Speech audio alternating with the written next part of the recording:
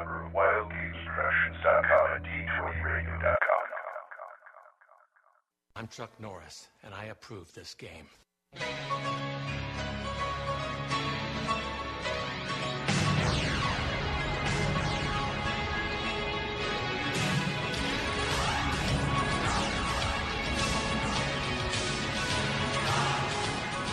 Welcome to the Roll for Initiative podcast.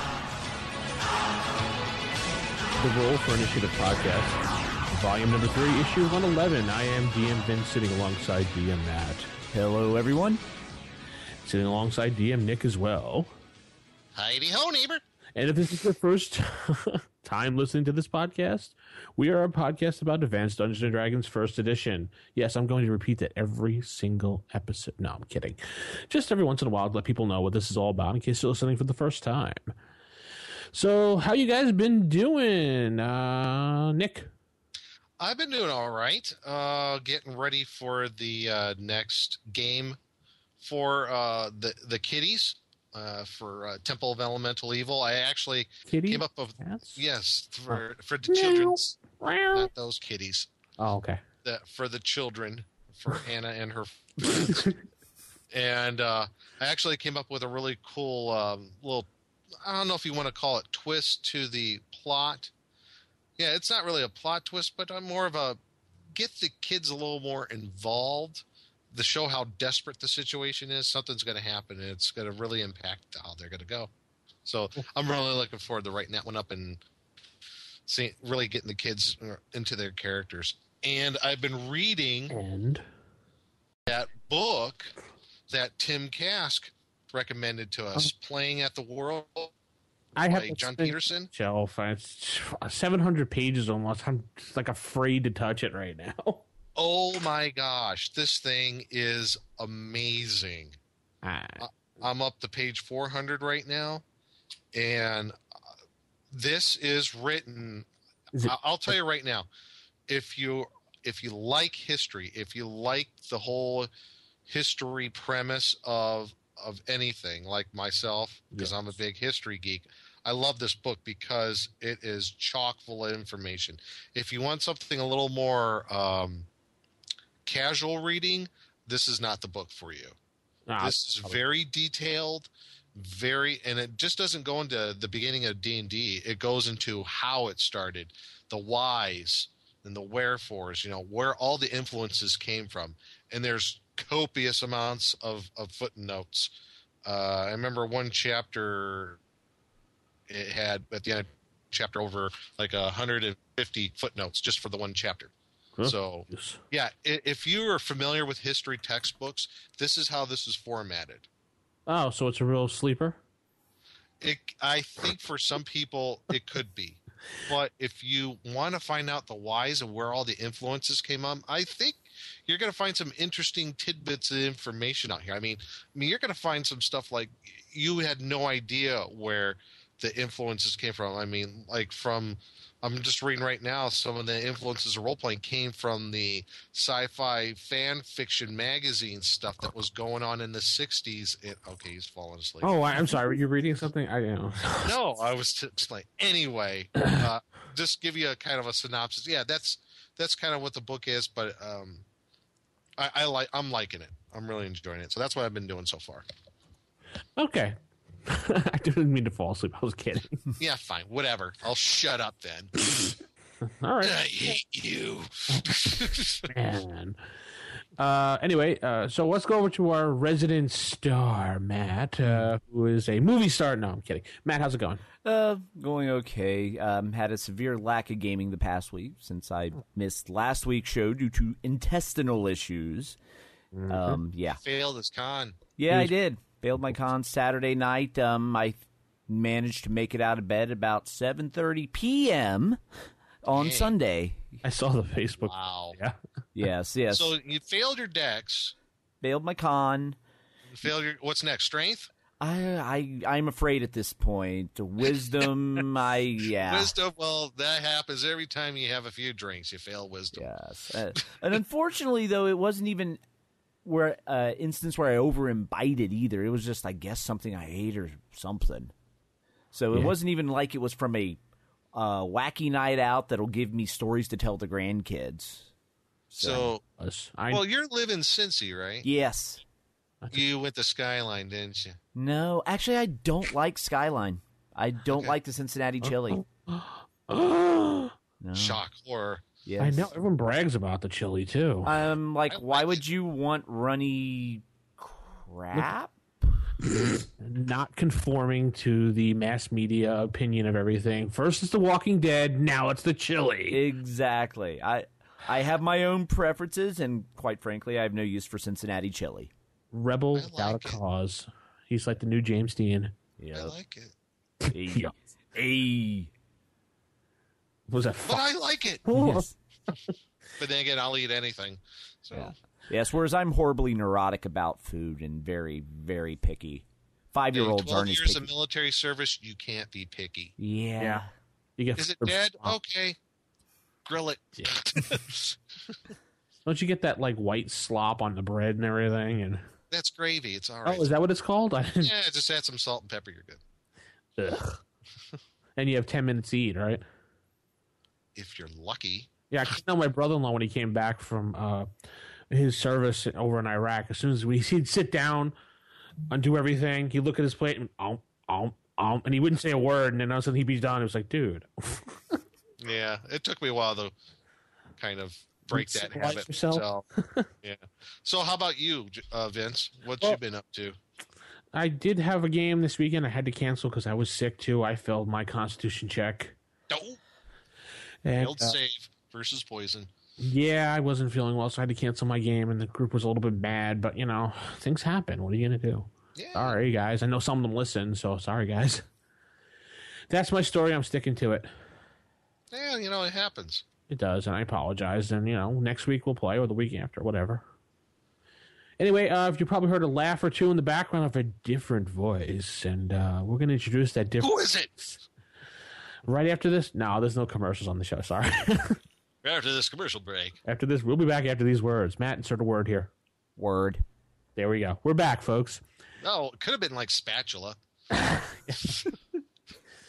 Anyway, so our guest this week is filling in as our guest DM, GM. Well, we'll just call him GM for this week.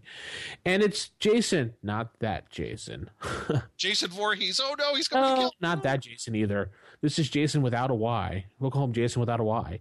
Jason, how are you? I'm doing pretty well, going on about 2 hours sleep, so hopefully I can work on my I don't know. It's like he's falling asleep now. Just It was from stretching a Nick little reading bit from there. that book. I didn't Yeah. read from the book. That was actually from my. Hey. History novel in effect. Anyway. Yeah, so Jason, why don't you tell us a little bit about yourself and what you've been up to?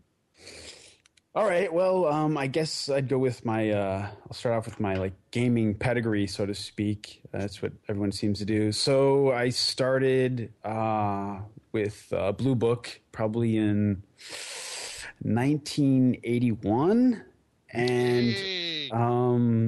yeah, and I got started. I was going to day camp, and they had swimming in the morning, and then for whatever reason they didn't have anything specific going on in the afternoon, and so they had another swim kind of a thing. And a couple of the counselors were like, "Well, look, if you don't want to go swimming, you can do this. We're going to play this game," and it happened to be Dungeons and Dragons, and I was like, I played a cleric. And I was just like immediately hooked. I was like, this is awesome. Like I got to I remember turning like skeletons or zombies. And then for whatever reason, they gave me a ring of fireballs. And I don't know why they would give a cleric that. But anyway, so I used the ring, and it turned out to be cursed. And it came back and it fried me. And Man. Gave it to you.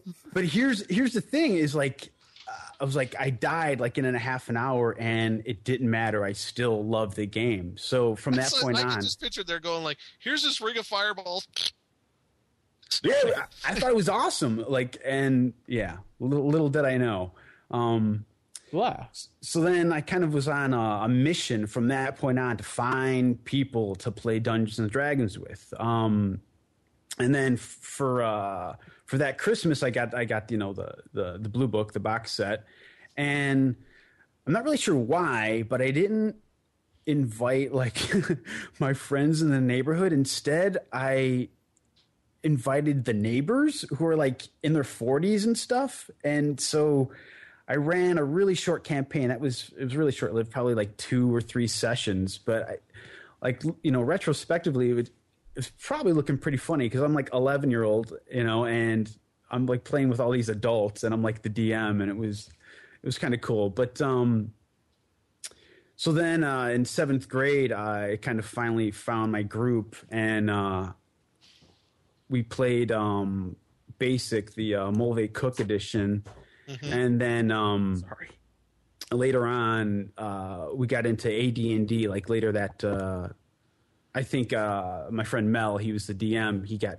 the DM guide and Player's Handbook and Monster Manual for Christmas, and pretty much played that game all throughout high school. I mean, we also played Champions for a while. We played Rifts for a while, but it was always like those marathon sessions, of like Friday night and Saturday night playing till like 6 a.m., which is pretty awesome. And those were the days, huh? They were, and it's like you'd play all night, and then we played in the basement, which is, I guess probably stereotypical. And then when you like leave, it's like the sun's coming up, and it's like you felt like you accomplished something. Like, yes, I beat the night. You feel like you're finally emerging out of the dungeon, literally. Totally. Yeah. So that's kind of my background. The other thing is, when I started playing, I also started collecting comics, and at the time there was this, I don't know if you guys are familiar, but there was this series called Marvel Universe. You guys know about that? Yeah. Oh, heck yeah. Yeah. Okay. So when I'm reading this, it was like really, I got to be honest, it was like the one comic that I was really reading a lot. I started to, this was before I knew about Champions. I started like breaking down like the skills and the powers, and I started kind of working on my own superhero game, because at that point I didn't know about Champions, and I don't think Marvel Superheroes was out yet. Yeah, I think Marvel Superheroes came out like 83, 84, somewhere in there. Yeah, it was 83, 84 for Marvels. That sounds about right. Yeah, so I was kind of working on my own superhero game. I mean, I wasn't really working on game mechanics because I didn't really grasp that aspect of it. But I was, working on skills and abilities, and also kind of I was tailoring it kind of like, I really, for some reason, I liked the idea of kind of low-powered superheroes. Like in this game, in theory, like you couldn't be like the Hulk, you couldn't be like Superman. You couldn't be anything like that. You could be more like martial artists, like Master of Kung Fu or Moon Knight or Batman.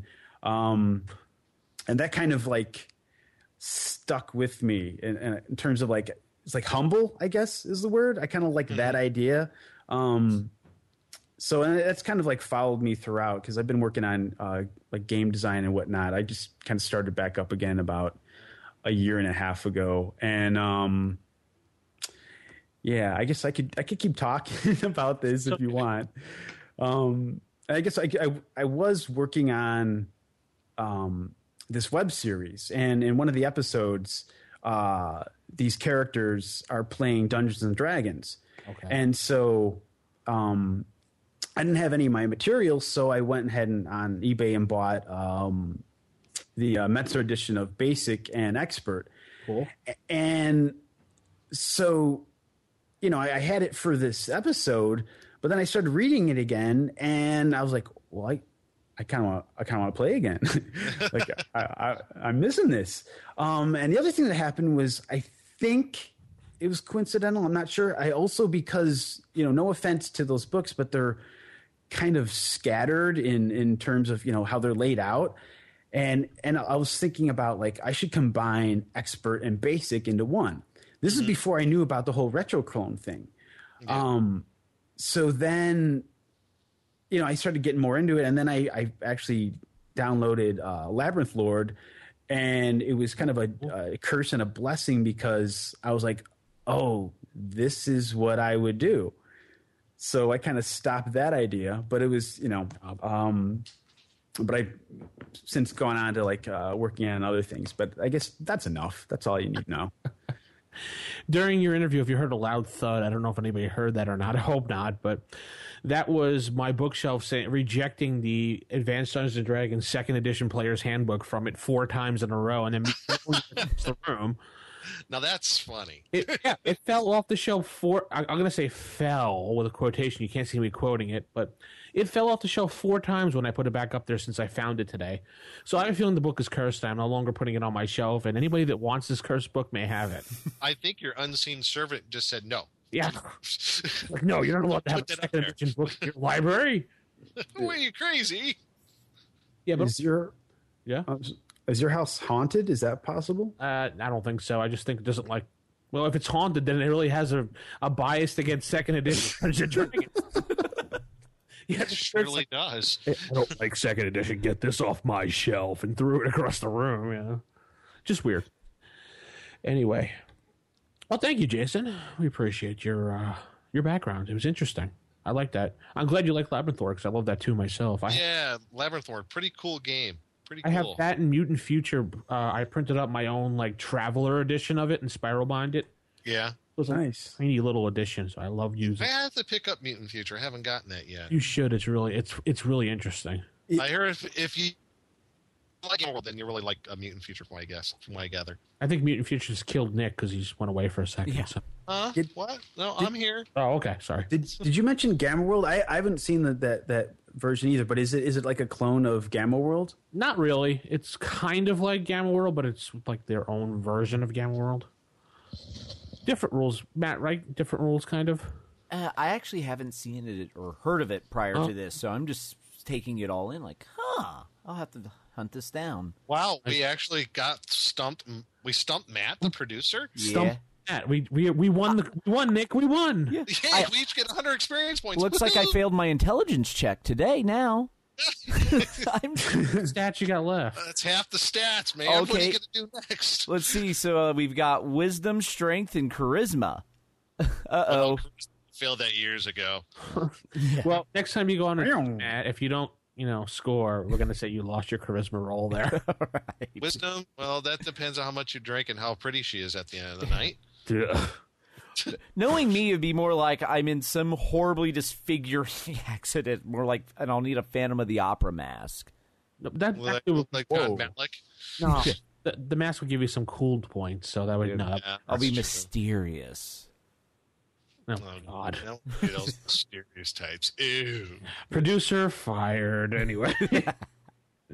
Anyone wants a job as Hey, producer? so I want to produce a show. No.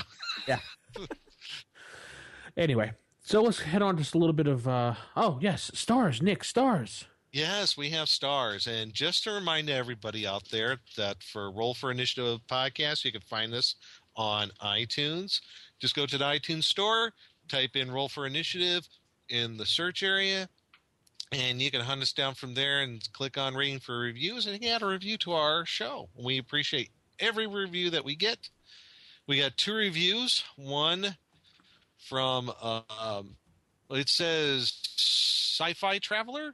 And he says, I found a new weekly must listen here, and he gives us 5 stars.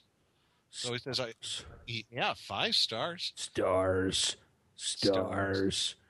Oh, sorry, I was in my Resident Evil mode. Okay. Guess you never played Resident Evil, huh? Mm-hmm. Okay, but Sci-Fi Traveler says, I've started playing D&D and AD&D in the late 70s and early 80s, respectively. Wow. Those systems opened the door to adventure for me, and I still find myself gaming today. So if you're looking for a quality podcast covering AD&D and universal RPG concepts, this podcast is one for you. I find the discussions well thought out, and enjoy the hosts as they point out counterpoints. Bleh, I'm sorry. They enjoy the hosts as they point and counterpoint different topics. Boy, I failed to save there too. I highly recommend everyone interested in AD&D or RPGs in general, give it a listen. Cheers to the hosts. Keep up the great content. Yeah. And he signs it Weston Lightfingers. So that must be his PC name of a thief. That's kind of a cool name, yeah. Yeah, I'm going to use that. Thank you. Our next one is from E-Man the Wumpus. And he gives us 5 stars. It says, awesome and much appreciated. This is a great podcast, particularly like me and remember when D&D books were all printed in black and white. Yes, Yay. we do. I think the four hosts together have great chemistry and balance of personalities and gaming knowledge. My only question is, Dun, Nick, dun. what have you done with Blackstone? Hey. Good question. Oh, yeah, that's right. And in fact, Jason, you have to pass that file along to Matt that you had created for us, actually, where he took all the Blackstones and put them together. Oh yeah, yeah. You can download that on my SoundCloud account. Okay. Give that link to Matt to stick into our show notes later on after the show. Sure. Yeah, if anyone's interested, you can download all the Blackstone segments in Yes, One there's an thing- anthology of Blackstone's Vault. one big chunk. Since Blackstone has been missing, Actually, Well, there's I have to say, though, that I think he's going to make a return very soon. nice. finally all the threats he's coming back out. Yeah. He was on hiatus. Was that the end of the review? Yeah, that's all the reviews that we have for this week, so thank you, everyone. Yes, and we'll make sure to bring Blackstone back. Yes, absolutely. I think probably in the next few weeks, you might hear something from the guy. Yeah, I bet. Then again, you might not if you're going to be that snotty about it. We love Blackstone. Right, yeah. So a little bit of geeky news. I wanted to throw that in there because I recently had seen on comingsoon.net. Geeky News on a podcast about Advanced Dungeons and Dragons. Who would have thought? Yeah, okay. True. I'm going to beat the dead horse here for you. Guess what was just signed, Nick? Guess what was just signed? Guess.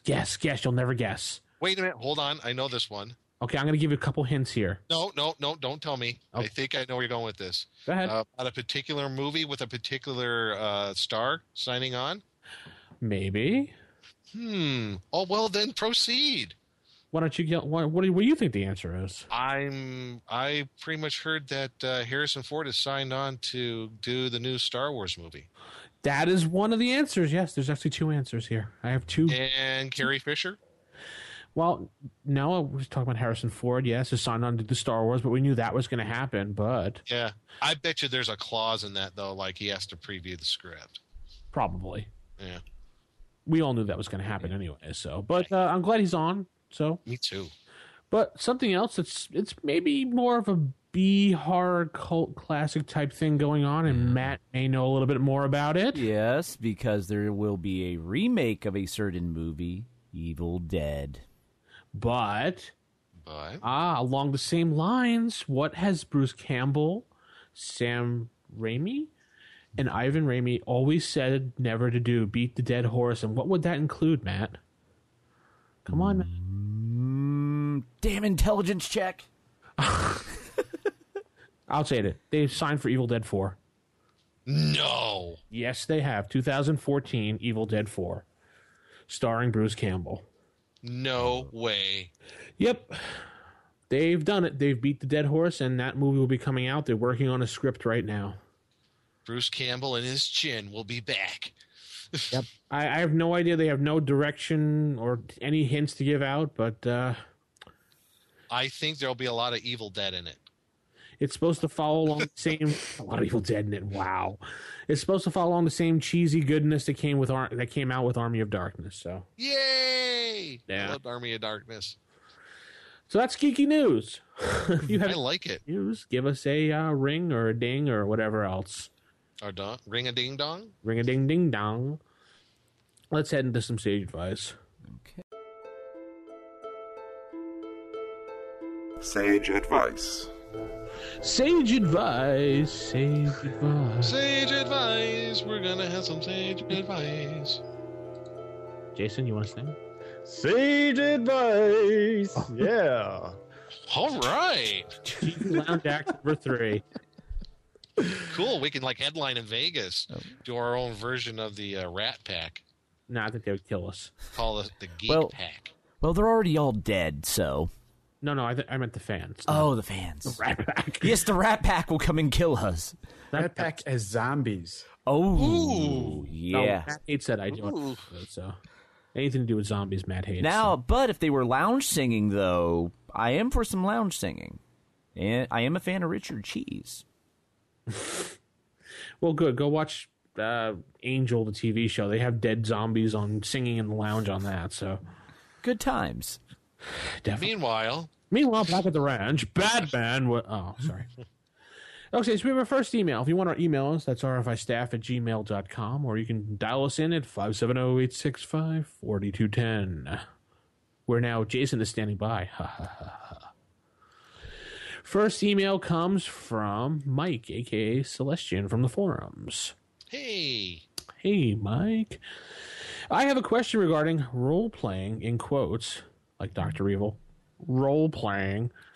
How do you handle situations where a player is running a high charisma character and he's trying to influence someone using it?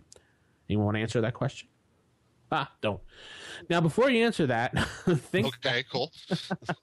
Now, before you answer that, think about, say, a person playing an elf with a high dexterity that is wanting to perform some elaborate maneuver.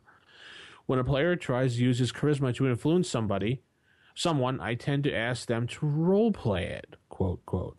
Mm-hmm. On the flip side, I certainly do not expect them to role-play some move that requires high dexterity. I've asked players to do that before just to see if they do it, and it has happened.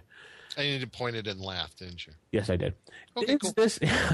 Is this fair? Me, personally, when I DM, have in the past tried to get people to role-play the charisma actions, though thinking about it, I'm not sure if that's fair. I know for a fact I am not highly charismatic, so asking me to role-play it, I am a terrible RPG. No. Take two.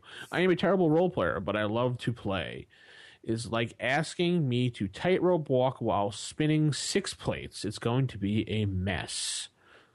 I think that'd be best not to penalize players for being unable to role-play out charisma situations, but if they do give them a bonus to roll and check, should I even feel the need to make one if they do? P.S. Vincent, during our Denton game, Mike is in my local group. If that room with the ice floor trap and hourglass was made up on the spot, as I suspect it might have been, you are really great on your feet. Thanks, Mike. Yes, that was made up on the spot, Mike. You already knew that. Good job. Anyone want to tackle this? Nick? Because he's that good. And he's evil. No, not that part. The roleplay part. Right.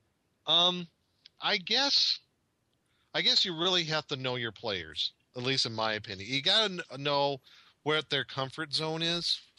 You know, there might be some players who they're okay with that. They're okay with role playing out, a particular, thing they might have to do with charisma, trying to influence a non-player character or something like that. Others, they might just want to explain what they're trying to do and just, go with the reaction adjustment role and what have you. So I think it comes down to that. I think it comes down to that player's particular, comfort level. Are they okay with role playing it a little bit or not? What do you think, Jason? Yeah, I think it's almost a version of metagaming, because it's the player is not the character, so you really can't penalize the player for doing something that they don't have or do have. So but yeah, like it makes for interesting role play if they're trying that, but you can't. I don't think it's fair to penalize them for something that they can or cannot do, and go with that's why you have bonuses for reaction adjustments. Yeah. So but yeah, like Nick said, if go with the player and if they're comfortable, but again, don't let it influence maybe the game mechanic, if that makes sense. Yeah, it does. That makes sense. Absolutely. Yeah. So I guess that's what I would say. I agree with you what you're all saying. Matt, do you have any 2 cents to add? Yeah, I'm similar. I typically let my players start with the role play, and then depending on what they're trying to accomplish, I may decide this would be easy enough, we can just role play through it, or if it's something real challenging, they're going to need to roll.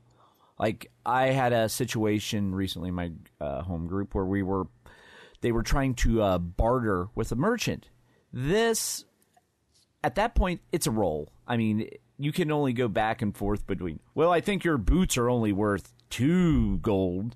Well, the merchant's like, no, I think it's worth 3. No, let's just roll and get this over with to speed things And along. if they fail, what do you just say, what do you think you're doing? You some sort of Jedi or something? Oh, actually, what happened is I had them do an opposed charisma roll. And let's just say my player rolled a 1. At that point, the merchant was so insulted he kicked him out and wouldn't sell anything to him. That's awesome. Wow. It was like, you get out of my store. You insult my goods. This is quality craftsmanship. Get out. You leave now. Yes, he was. Yeah. So basically, there is No one. soup for you 2 weeks. Yeah, exactly. That's exactly what happened. And my player's like, what happened? But, oh, no. And then they had to go find another store to get the boots they needed. All I did was pick my nose and wipe my butt on his counter. I don't understand. Yeah. I just did Taylor Swifting across the room.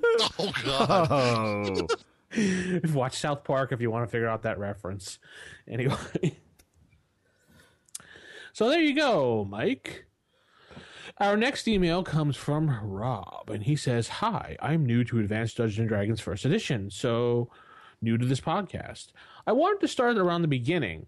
I found the show on the Beholder and clicked the listen to your browser button, but it gave me a message saying to follow me to a new link. I did so, but I didn't find the old shows. Are your older shows available? Thanks much. I believe when we started posting these shows up, we didn't actually put a show link in there, Matt, right? Right. I think most of them should, Up to the point before you took over was all Jason. He didn't actually put the link in the show notes. Right. Yeah, and I know I went back and tried to get as many as possible, but there might be some that are missing at a certain date, so I'll have to... The lost episodes. Yeah. No, that's not the lost episode. No, there is a... Yeah. There is a lost episode we have of our show, but we cannot play that show, No. unfortunately. It is sealed in a vault and not to be opened. Otherwise, it'll be similar to opening the Ark of the Covenant. That is correct. My face will melt? Yes, it will. Yes. And all who listen to it melt. Yes, melt and die. That's not good. Your Dungeon Suck himself would probably cry too.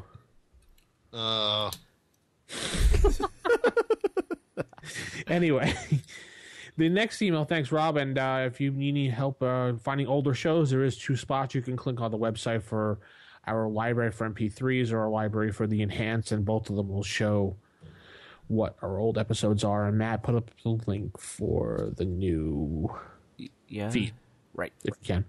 Will do.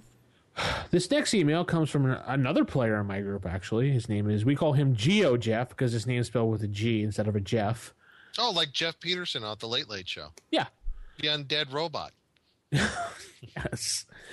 He said, hey guys, because he goes by Crit Taco on our forums. Taco. Yeah, I love that name. Is that when you go to Taco Bell and you get the wrong taco? Yeah, something like that. I recently listened to episode 108. Fantastic job. As a player, I like to have a custom-made character. I get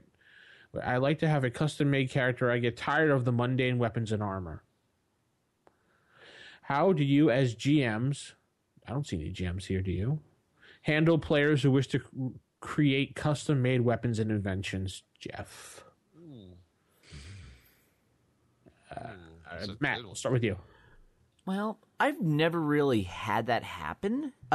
What I would probably do, though, is I would just make it a giant role-play session. And so they would have to okay, how are you designing this contraption you're trying to create? And what do you want it to accomplish? Have them actually spell that out. And then just for the stats, like if it's a weapon, be like, okay, how do you want...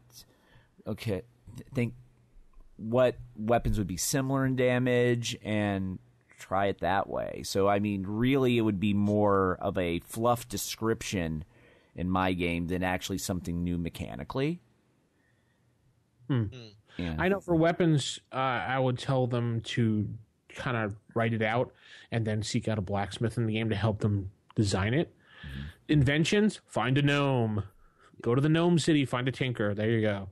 Watch them screw it up for you. Yeah.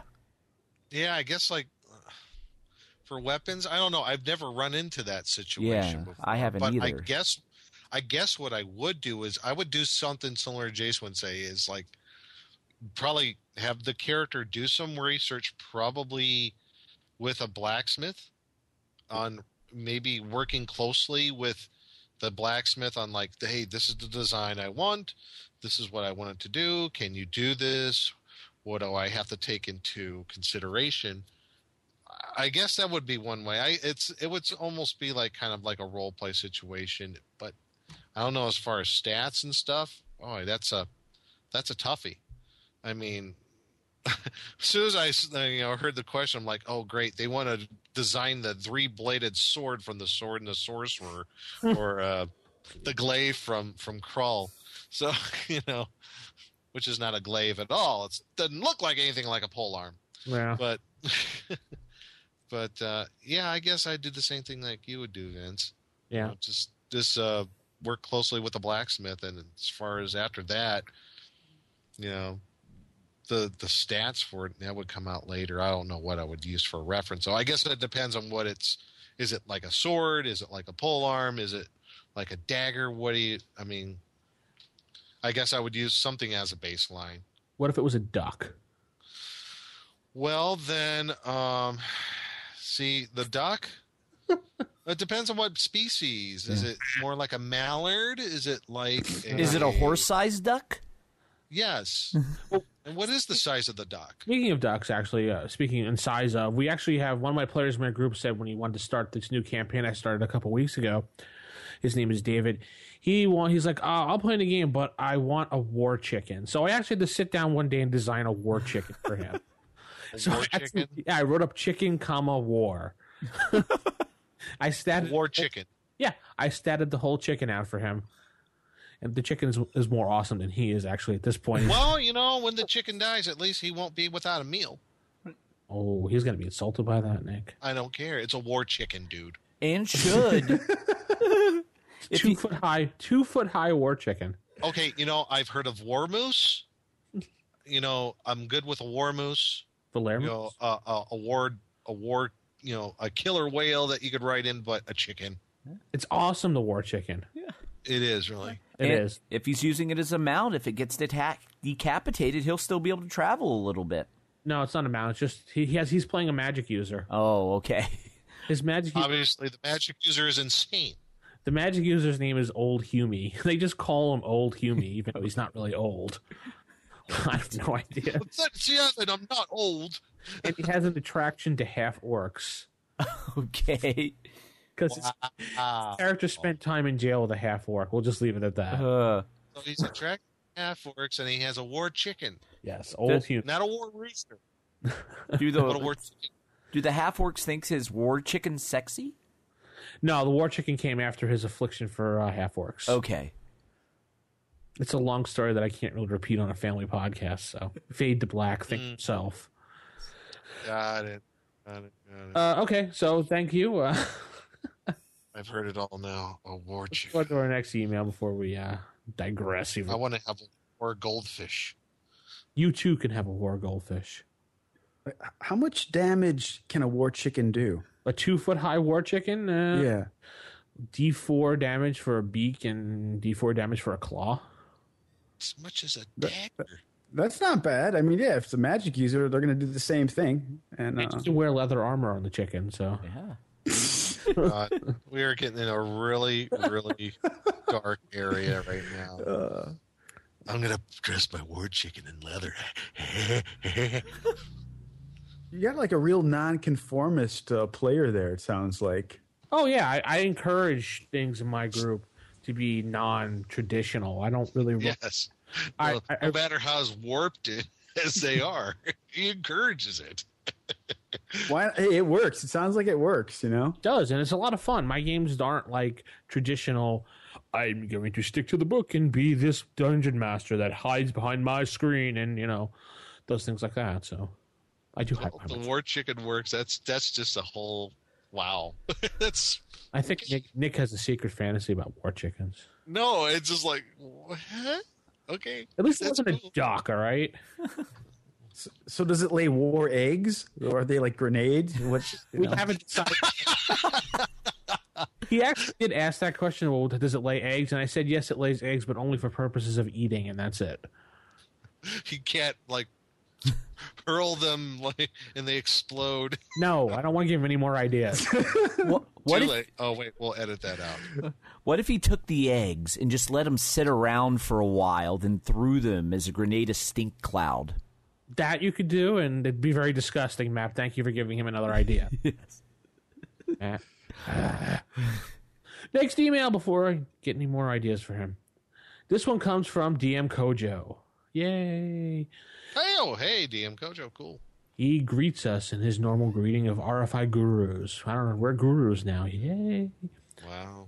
If you've seen his post on our forums, you've noticed he's recently acquired a copy of the Deities and Demigods book with the Cthulhu mythos in it for a reasonable price. Did he fail his sand?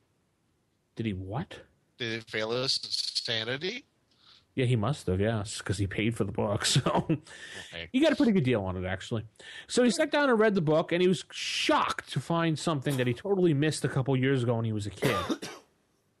He found that on page 9, under the heading of Clerics and Deities, that it states first and second level spells are gained through Cleric's faith alone. Mm-hmm. This rule he never knew and never used, pretty much. He said, it went on, however, it said, a third and fourth level spells are granted by the means of the cleric's deity or the deity themselves if it is a demigod. Therefore, a demigod cannot grant spells above 5th level. So the cleric of a demigod may not use 6th or 7th level spells. In addition, only greater gods can grant 7th level spells, meaning if the cleric worships a lesser god, they only get to use up to 6th level spells. This explains why the book has divided deities into demigods, lesser, greater gods in the book. This is an interesting rule, and I just never used it because I never really knew about it. I suspect that when I read this book in the 80s, my power gaming tendencies were distracted by the tables of ability scores over 18 on page 7, and I never really read the next few pages. Perfectly understandable. Yeah. So my question to you, Nick, and I'm pointing at you if I were standing next to you. I'm scared. Okay. I won't point at you then. I'm not scared. Okay. Then I will point at you with a dagger. Is whether or not you force this rule when your players are using a cleric, or do you hand wave and let it whatever spell and it allows them to do? Thanks. It came with the great work, DM Kojo. Nick, Good question. Wow. Was that Christopher Walken? Yeah. Questions, clerics, spells, going crazy there. Wow. Actually, I guess I would. If I'm using deities and demigods, I think I would impose those particular restrictions. I think it makes sense. Because there's certain power levels of gods, and only certain gods can grant so many power. It was like the thing when I brought up about module N1 against the cult of the reptile god. Blech. That the whole thing with the temple in the town, how all the priests were turned over to the reptile cult. How are these, higher level clerics like 5th level and such getting 3rd level spells? What? I don't have the book in front of me. What year was Deity and Demigods printed at? 1980. 80. So it was before the DMG. No, DMG after. was 79. That's right, 79. Yeah. Yeah, so it was after. Because it contradicts kind of what the DMG says in a way. So what do? Go for the DMG, I say. I get, you know what? I think it's entirely up to the DM in that respect. I mean, Yeah. if you want to go with the DM Dungeon Master Guide, the guidelines were provided there, go for it. But if you like deities and demigods about, the power progression of the different gods and what they can grant, go with that too. Whatever works in your game, but like we always say, be consistent. Word. Word. Word up. Jason, what do you think? Yeah. Oh, I'm sorry, Nick. Were you not done? No, I was just going to say, I think I would use that, though. I would use deities and demigods. Okay. Jason? DMG, I guess I'd go with that.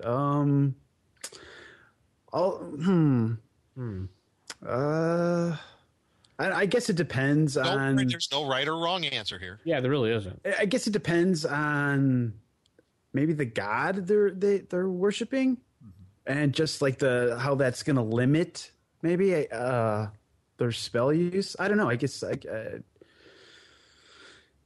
don't know. I don't really have a solid stance on this. I've never really used it, so Yeah, I have used the first and second level spells only not coming from the god themselves, but faith. yeah, it's Right. what Yeah. it says. Yeah. Yeah, I use that so that way it kind of keeps those clerics in line, because if all of a sudden they're still faithful, but they're not really following the tenets as well as they should, oh no, why can't you get a third level spell? Perhaps you should be a better cleric. Yeah. Matt's a mean DM. He's not evil. He's just mean. Yeah. Yeah. But You know, I'm I- also the one who, if they want to try something that maybe they don't quite have access to and they're a cleric, I let them appeal to their god. And depending on how faithful they've been, the god will grant them some things that they wouldn't be able to do normally. In my game, the cleric had no torches, no light, and he was trying to flee a tower that was flooding. So he prayed to the giant spaghetti monster, because that's the deity he worships, and Ha ha ha ha. you know SpaghettiOs. he appealed to it, and the spaghetti monster heard his call and was like, here's a little light pebble, go. So because he was a good cleric in that instance, because one of the tenets of the flying spaghetti monster is pirates are very good people. They prevent global warming, because the more pirates and global warming have an inverse relationship. More pirates, less global warming. More global warming, less pirates. And his group was actually doing battle with pirates at the time, and he chose not to get involved and left. So he was being good in the eyes of the spaghetti monster, so that's why the spaghetti monster granted him the light to flee. I don't understand the spaghetti monster's philosophy of global warming versus the pirates, but all right. Yeah. Just go with it. Don't question the spaghetti monster. Oh, I'm sorry. I will not. I think it also brings up the larger question with clerics and their faith is Okay. how much does religion play in your fantasy campaign? How much of an influence do the gods and goddesses and other divine beings, do they have a role in the lives of the player characters in your game world? So I guess, do you really want something that restrictive or not? For me, I kind of like it. I think it adds a particular layer of reality to it. So I'm just wondering if the spaghetti monster is Prego based or Ragu based. I think you got to go with Prego. I think so too. I think No. I think he's far more accepting and embraces all kinds, Oh, okay. including even the Newman's way. It's organic. Yeah. Spaghetti monster must die. Actually, I've had Newman's own pasta sauce. It's pretty good. Nick, you must know. Oh, sorry. It's for charity. Thank you. Okay. It's for charity. Yeah, I know. It's Yeah, doesn't? Isn't it? Yeah. Yeah, So. give all their profits to charity. Yeah. Aw. Anyway, I think we have one more email left. This one comes from James Q. Hey guys, long-time listener, first-time correspondent. I recently found a PDF of an early incarnation of M.A.R. Barker's Empire of the Petal Throne game. While I've never been particularly interested in Barker's associated novels, I have been wanting to use the... I've never pronounced this right. Temuco. How's that pronounced, Nick? Tekumel? Techumel, I think it's pronounced. As a campaign setting for AD&D for a while now. Although Empire of the Petal Throne's rules bear a strong family resemblance to those of AD&D and OD&D, some things, like weird magic systems, make conversion seem more of a daunting task than I've initially envisioned. Do you know if anyone has produced a conversion between the two, between Empire of the Petal Throne and 1E? If not, what monsters, magic, and other AD&D elements can easily be reskinned to fit the setting? It's a shame that after the demise of the Empire of the Petal Throne, as a separate game, its only legacy in AD&D was a stupid comeliness stat. James Q. I don't think comeliness is stupid now at this point in my life. So No, I'm good with the comeliness stat. I've but never played Empire of the Petal Throne. I've never even read it, so I can't even answer this question. Sorry. I'm vaguely familiar with it. I know the history behind it being it was technically the first campaign setting that was out for D&D. Was it? As far as in print for, I guess, if you're not talking about the Greyhawk and Blackmoor supplements for original D&D.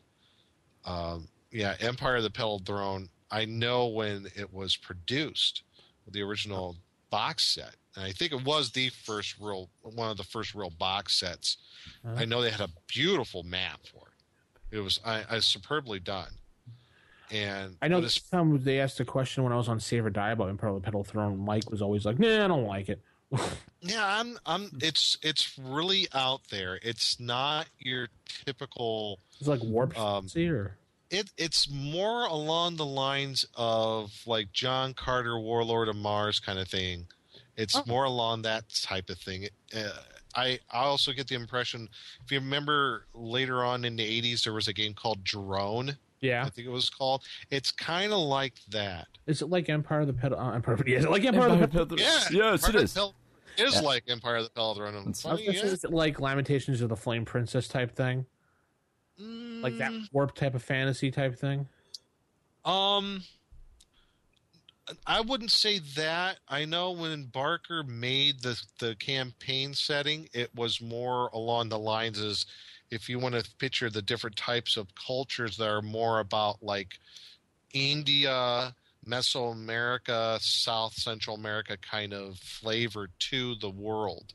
I if I remember correctly, I believe metal is very rare in the campaign setting. I also recall in earlier issues of Dragon Magazine, there was also a push for Empire of the Petal Throne as more of like also a very good war game setting because of the unique types of armies that are involved with the setting. Yeah, it's a very much flavor of like the Barsoom series of books, John Carter, Warlord of Mars kind of thing. Very outlandish swords and sorcery kind of stuff. It's almost, I guess it's almost like a precursor to the Dark Sun, in a way. It's kind that sort of flavor, kind of Dark Sun-ish, kind of Dying Earth kind of thing. It's kind of Gonzo in a way too. Yeah, I actually found an AD&D conversion rules. Oh, you did? Yes, on Temecula.com. It's the website just devoted to the World of the Petal Throne. They have unofficial rules, and they have a list of conversions for a ton of game systems. So TEKUMEL.com? Yeah. Put those in the game notes. Yes, totally. Because they have rules for RuneQuest, AD&D, 3rd Edition, Fudge, cinematic role-playing, Talislantia. I mean, wow. they've Really? Talislantia? Yeah. Oh, wow, cool. Yeah. Hey, I love Fudge. Matt made his intelligence check this time. Awesome. Yeah. No, he just made his Google food check. That's all. Well, I had a lot of bonuses thanks to the aid of the Google. Dispute Matt's Google food ever. Yeah, only his intelligence for today. Yeah. So that's all the emails we have. Jason, do you have any input about Empire of the Petal Throne? I don't know anything about it, but I had a few questions for Nick. I guess, is it like a low magic kind of setting? Actually, from what I gather, I think the setting, as far as magic is concerned, is pretty much the same as other settings. I could be wrong on that. I don't know if it's necessarily a low magic setting. Go ahead. Sorry. But continue if you got another question about it. Yeah. So it's mainly what's the word? Humana-centric. Like AD&D is I think so. I think it's pretty much humanocentric. I don't recall anything here about like elves or dwarves or anything like that. There's various different races of humans on Tekimel. If I remember correctly, the background is like this world got cut off from the rest of the universe, and it was colonized tens of thousands of years ago by humans, and then somehow got cut off from the rest of the universe. It's like its own little pocket universe. If I remember reading the thing about it a while back. The only thing I regret is I remember someone getting a box set of the Empire of the Petal Throne years ago, and I never got it. I think it's a pretty cool game setting. It's different, definitely unique. This website is really amazing looking. Yeah, and now that Matt mentioned, I think I went there one time. I'm gonna have to check out their AD&D conversions. Yeah, definitely. This is a great site. They did a lot of. Yeah, definitely go to the site and check it out. I won't ruin it for anybody. Yeah, Barker, I know, was a huge influence in the early years of the role playing scene in the late 70s, when everything was really just starting to kick off with D&D, and the other game systems were starting to emerge, like RuneQuest and Tunnels and Trolls. So, pretty cool guy. And he wrote some pretty good stuff too, as far as like his novelizations. He did some pretty cool stuff based in Techiemel. So is this a series of books then? Yeah, I remember one series of books that he did that, as far as his fiction is concerned, I think it was called Man of Gold, and it's based in Techiemel. I think the Man of Gold was like a robot made of gold or something like that. So yeah, there's a little bit of kind of like Dying Earth, kind of post-apocalyptic feel to this planet. So yeah, it's got a little bit of everything in there. Do you know, like offhand, like when those books were written? Empire of Petal Throne was like 75, 76. Oh, okay. Yeah, it was one of the early precursors to the campaign settings that came on later on, like with the Greyhawk Folio and all the other campaign settings that came on afterwards. It was the one first box setting that came out for a role playing game. I noticed it was copyright 75 and then 2010 by Barker on the site here, so he must have done something in 2010. Do they talk about that campaign setting in that book? No, I don't know. I don't have any of the fiction. No. I mean, in the history of RPG, was playing it at the World. Tim Casks wrote or something, or recommended. You know what? I don't know. I haven't gotten to that point yet. I can actually look in the index here, and if they talk about Empire of the Petal Throne, I can let you know real quick. Was 84, Flamesong 87, and then they have a couple books in 2003, 2002, and 2003. Yeah, so okay. There's 5 books in total you can look in. Yeah, actually, they talk about Empire of the Petal Throne in this book. Cool.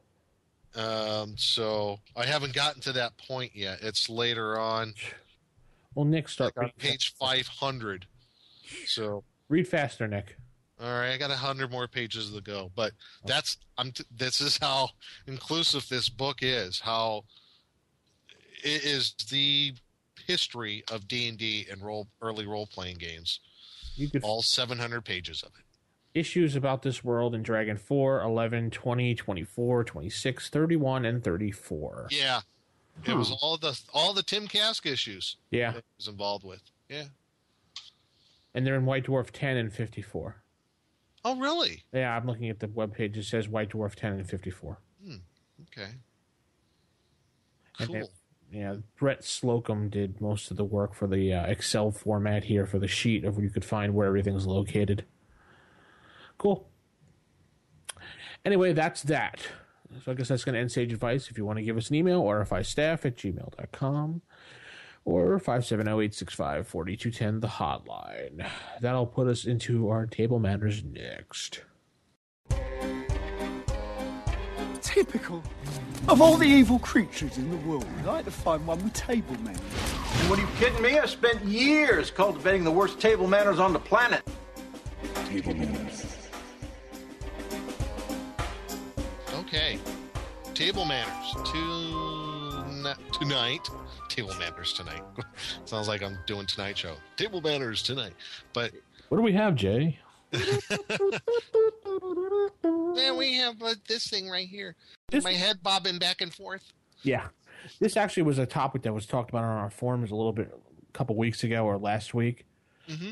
It's basically we're going to review a module about zero level characters because a lot of people were asking about, well, what do you do with zero level characters? So, kind of wanted to throw this one out. Yeah. Interrupting you. I thought this was really cool to do as far as doing this module N4 Treasure Hunt by Aaron Alston. Who wrote the Rules Encyclopedia, right? I believe so. I think he's encyclopedia writer. Yeah. Go on. But what it does is gives rules for basically how to start zero level characters and just some guidelines on what goes on making a zero level character, what you need to do as far as race, class, alignment. Basically, going right through it is, as far as race, you could be any race in the player's handbook. Class, don't worry about that. You're going to determine that later. So alignment you'll determine later on as well. Alignment. You start basically as neutral. Hit points, you have a couple options, either like enroll a D6 or hit points, or you can start with a maximum of 6 hit points, or you'll take the best out of 3D6. So that's one thing. And do languages. Just a standard common. Yeah, you speak common tongue. But if you're like a dwarf or elf or anything, obviously speak your racial tongue as well. If you use alignment languages, you don't know an alignment language yet. Right. I like the section on secondary skills. It brings up the Dungeon Master's Guide section on secondary skills on, what your character might be doing as a profession. And you can use that chart out of the Dungeon Master's Guide as a kind of a guideline for that. So you can either roll on the chart there, or you can, or maybe if you want to pick it too. I mean, you could roll it. If you're lucky, you could be fisherman, Boyer, Fletcher, armor. I think stonemason's one of them. So, but it does say you don't want to necessarily use it to, shoehorn a character. Yeah, to shoehorn the character. Exactly. That secondary skill basically could be helpful in certain situations that might arise in the adventure. It's just to help you out with role playing a little bit. Yeah, at least give you a background. Mm-hmm. Money, equipment, I wouldn't worry about it. You're just going to find whatever you could find in the adventure as the course of the adventure goes. And as far as experience points and whatever, you start at negative 500 experience points, and that's pretty much it. So I might freak out about negative 500, but this adventure will put you, by the time you get to what they call episode 4, you'll have enough experience to be almost level 1 as it is. So yeah, you do. So that's really pretty much the character creation. You can do wherever you want as far as where you want to put your ability scores are. In alignment's neutral. Probably you got to start with 6 hit points. And you have negative 500 experience. Speaking about the hit points, I've noticed that when you get later on in this module in the DM section, they talk about that when you go to pick your character class, alignment, and everything. I think if you're picking a magic user or an illusionist, they get a pretty good advantage as far as these hit points are concerned, because you don't re-roll the hit points or make them re-roll. If they have 6 and say they have a bonus and they get 8 total, they're having a magic user that's starting it with 8 hit points. Sure. Which is a very good bonus for a magic user. Huge advantage, or if you're a thief or assassin character, I don't think you need the re-roll either. Mm-mm. So, And they give a brief description at the beginning of where this adventure is set in some place called the Corin Archipelago. Mm-hmm. And they also have a thing at the very end of the module, a little bit more about the archipelago and where it might fit in a particular campaign setting. And really, I like what they say. It's like, whatever campaign setting, you can just plop it off anywhere off some coast that you have. Maybe change the names of certain things here and there if you want to, and boom, you're done. That's all you need to do. Oh, and make sure each character picks one of the 3 weapon proficiencies allowed to start off. Oh, yes, yeah. A dagger, a staff, or what was it? Dart. Dart, yeah. Dart, dagger, or quarterstaff. Right.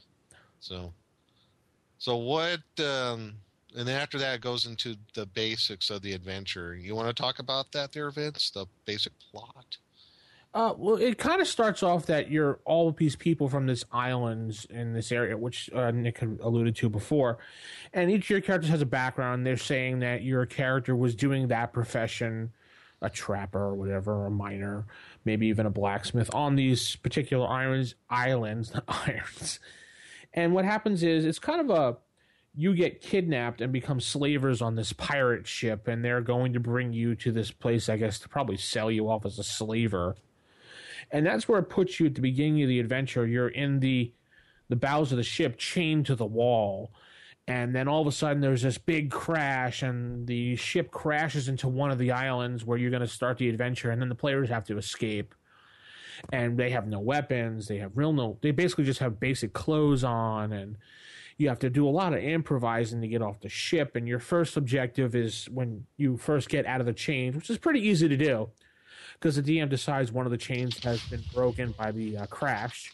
Yeah. Is the player would get out of the chains, and then they would assist the other players getting out of the chains as well. And then their first objective is to sneak past this one pirate that's left on the ship alive.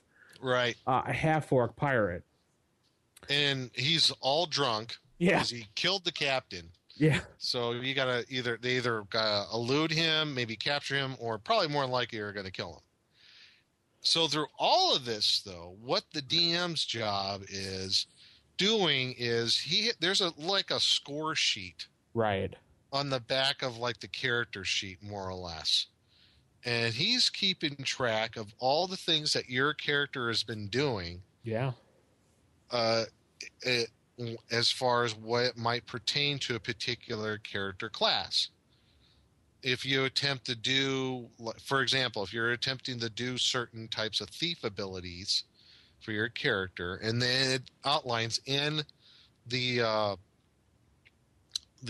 adventure, what penalties you have for trying to attempt these, and each successful time that you do it. I don't even think it has to be successful as long as you attempt it.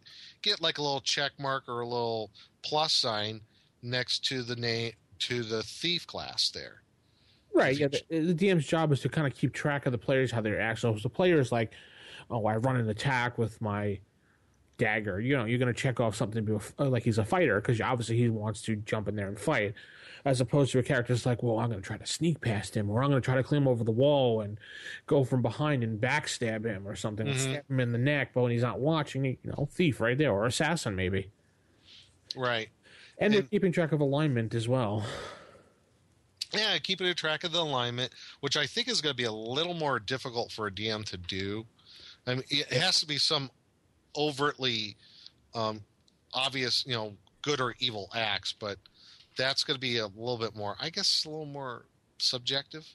Yeah, and this is also written for a new DM as well as new players. Yes. So I was kind of looking at that going, well, how's a new DM really going to... And they kind of explained it a little bit, how to judge the alignment in the DM section of this, but I think a new DM might have a little bit of trouble with between the alignments. Even reading them really good and maybe going online at this point and just asking a lot of questions to people might help, but it's still kind of...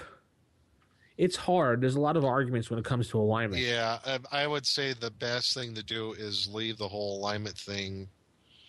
Let the characters pick, unless it's something evil and you don't want evil in your campaign. Right. Just let them pick. If they want to be a paladin and be lawful good, just keep a note of that and just be like, well, you kind of went backstabbing and you stole the weapon from your friend when he was sleeping. A paladin really wouldn't do that, dude. You tell them so. Right. So you'd be definitely out not to be a paladin. Yeah. Also, the adventure says that you cannot have multi-class. Well, yeah, because you're starting out pretty much as a 0 level whatever. And Right. something about the adventure too. They assume that everybody's playing a human no matter what. Yeah, it does seem that way as well. It's like human. I'm like, well, what if they're playing an elf? I mean, Yeah, what if they're playing a dwarf? Yeah, shouldn't they say humanoid or something, or demi-human? Right. So all this stuff that Vince and I are talking about, like alignment and the different abilities, that's all being tracked by the DM. So there's a little more bookkeeping that might have to be involved with some of this, but not so much though. Just a little bit more, and that's okay because I think it makes it interesting to see how this all develops through the game. So especially when you're crashed on the island and you're trying to get this drunk half orc out of your way. So Yeah. So once you defeat him, however clever method you do, by taking him full on, or maybe even, since Nick said he's drunk, wait until he passes out, maybe, and then try beating him to death with the chains. Because you can take the chains and use them as weapons as well. yeah, they're not very good, but you can. Or you can find hunks of wood. You could probably use those as clubs. Right, at a -4 disadvantage, apparently. Right. And as far as the weapon proficiencies go, they have a rule in here for the DMs to say that if a player wants to pick up a certain weapon, for example, they find the sword later on, and they want to use it, allow them to use it, because this is the stage where the character is starting to develop, as they say. Mm-hmm. So they actually tell you that let the player use it at a disadvantage once or twice before they're really solid in combats. And then they can add that to the weapon proficiencies. But you should warn them that by doing that, they're limiting their character choices along the way. Right. So if Now, go ahead, Nick. Yeah, I did see though that in that part 1 of the adventure where they have to deal with this half-Chris, the half-orc. Yeah. If the party is smart, they'll search around the wrecked ship and they'll go into the aft hold. There is a weapon there that they can use. Yeah. There's a heavy crossbow and there's some crossbow bolts. So, and if they're lucky, they'll find a book and there's 2 spells in it. Oh yeah, true. I forgot about Magic missile and sleep. Oh, how fortunate! And so anyway, if the character wants to pick up that weapon and use it, they're limiting themselves. So it doesn't tell you, but I think as an experienced DM, I would say to the character, before you consider that, think that you're limiting yourself. If you pick that sword, you're no longer allowing yourself to become a magic user or a cleric because they can't use edged weapons. And whatever. Unless they're evil. All right, anyway. Sure. Yeah, continue. So I would probably warn the player and say, you want to use that sword, that's fine with me, and after a couple combats, you'll be proficient in using it. But that's going to kind of turn you to only be able to be a fighter or maybe a thief or assassin or... Well, I think when it comes to the cleric thing, I think if they decide to do that, all they do is have to... If you stick with that particular restriction, that restriction for clerics, all they have to do is forswear all edged weapons. And then they become a cleric. And I think that'd be... Yeah, well, you're losing a proficiency slot for weapons, though. Yeah, well, then that's the price you pay. And then you also have to make sure you remind the players, if you get proficient in too many weapons, you will rule out certain classes as well. Mm-hmm. So you'll probably want to point out the fact, once the players figure out, hey, if I play around with the sword, I get proficient in it, they're all probably going to play around with every weapon they touch. At which point you're going to end up with a party of nothing but fighters. So, well, yeah. That's necessarily true. You could rule it to the fact of saying, okay, you're going to pick up the weapon, you want to try it out, go ahead and use it for this adventure. By the time you reach level 1, decide if you're going to continue with that or just drop it. Yeah. Maybe that's an easy way to do it. But that brings actually a good segue to I guess what they call episode 2, the Battle on the Hill. This is where they're going to come into the contact with 2 basically warring factions. You have orcs and goblins, and the orcs and the goblins in this particular part of the campaign world, at least in the archipelago, the orcs are very much like pirates. I guess the goblins are not so much that they say. Basically, they're two different types of warring factions, and they're fighting each other around this hill. And there's the party comes across this. They see the goblins and orcs fighting, and there's several, I guess, rounds of combat that they're able to observe from a particular vantage point. And they could choose to either, attack at a certain point, sneak around, because there's also they observe some old man who's like bound. I don't know if he's gagged or not. I don't remember, but he's bound. He's like in some like little gully somewhere. It's like he's like a prisoner. So this is where, I don't know, they could observe this battle for quite some time. There's one really cool option. It's called bouldering. Basically, there's an outcrop of boulders that they could dump on the whole thing of orcs and goblins and take out most of them in one fell swoop. That's probably almost your best option. Yeah, or they could sit there and wait until the battle's pretty much over and just pick off the rest. Yeah, you could do that as well. I don't know. I looked at this section. I almost wanted to think of like, how boring will it be for them just to wait it out? You know what I would think that I would almost do, just kind of like a little twist on it? I would say, okay, guys, hold on. You guys, you play the orcs. You guys play the goblins. Now let's fight it out. Yeah, you could do that. I would think that'd be a cool way of doing it as well, just so the players wouldn't get bored.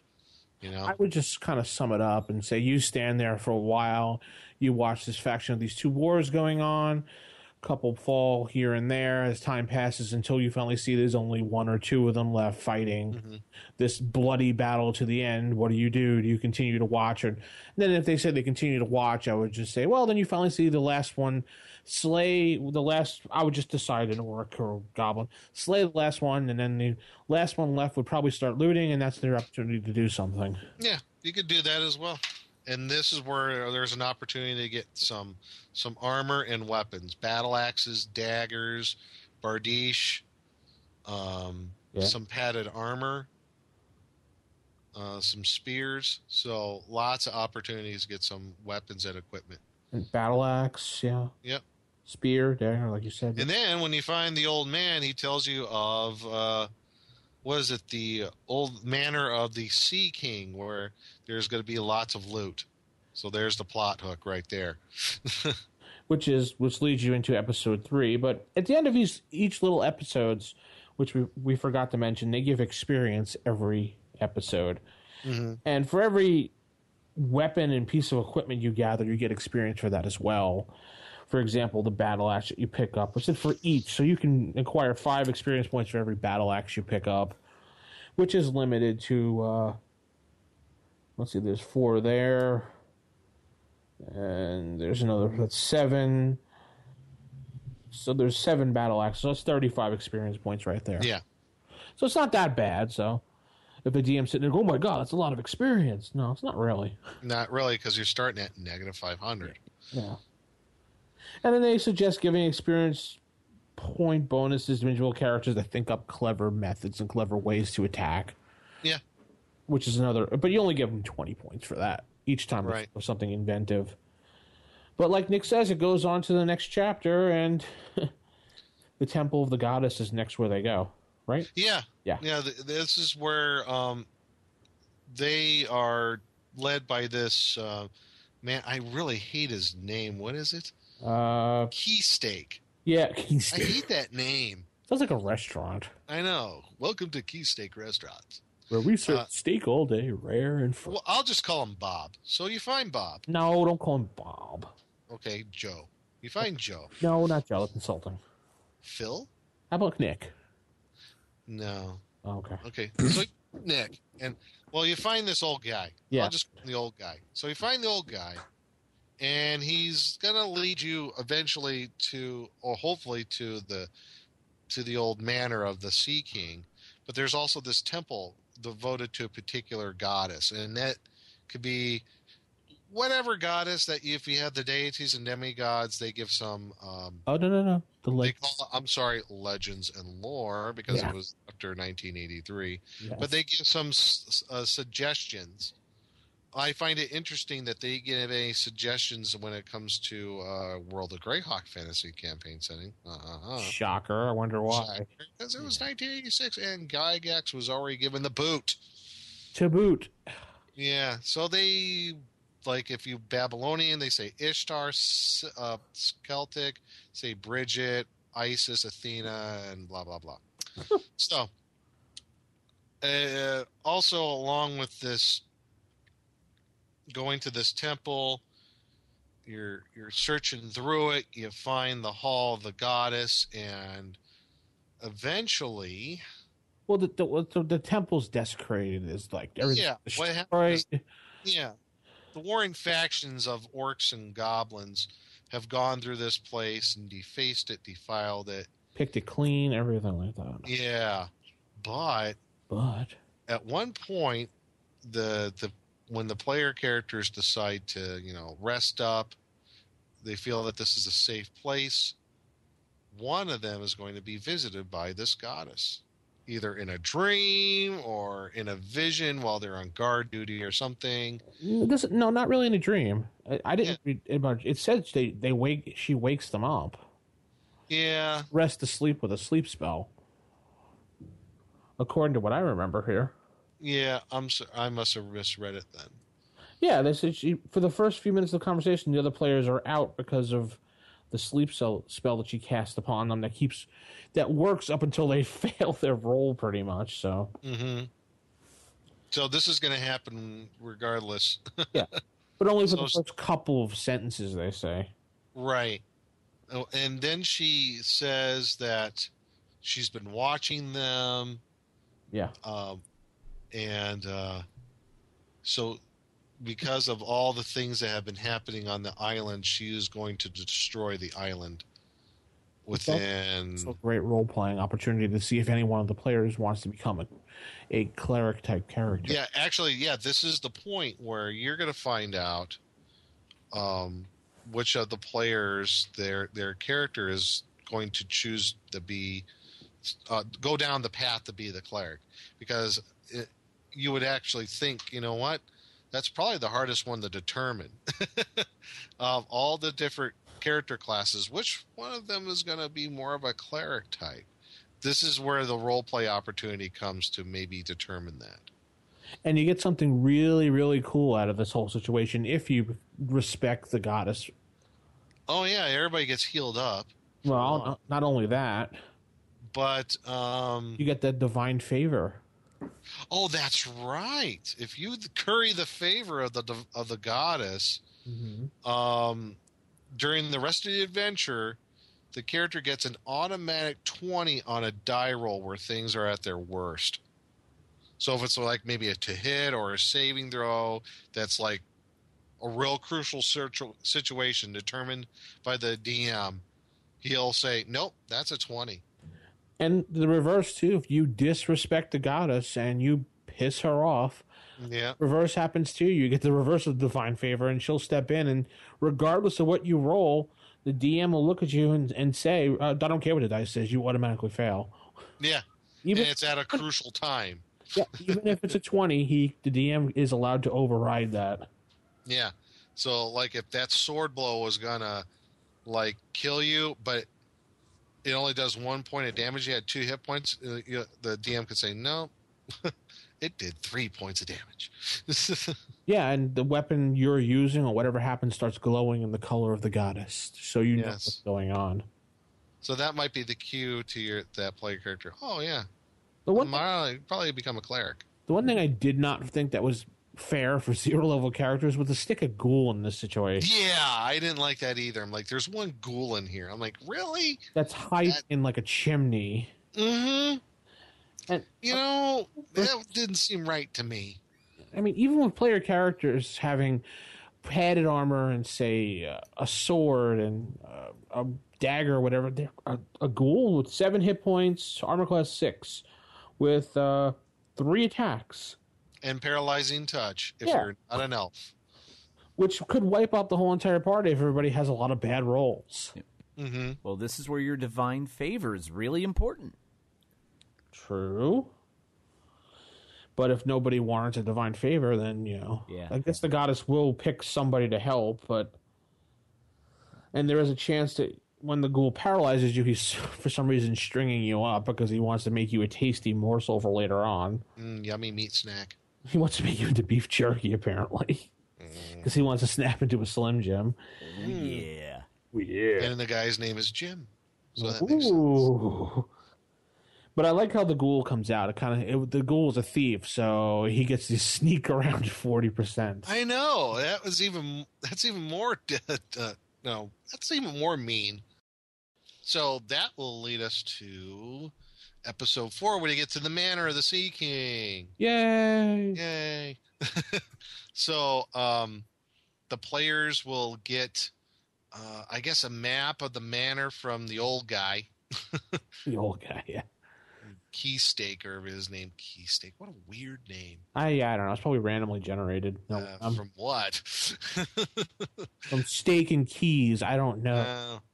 But yeah, they talk about the behavior of the orcs and goblins. They do little raids into the manor, but they don't do like out and out battles, try to destroy each other. That whole talk about the whole pirate code, honor amongst thieves sort of thing.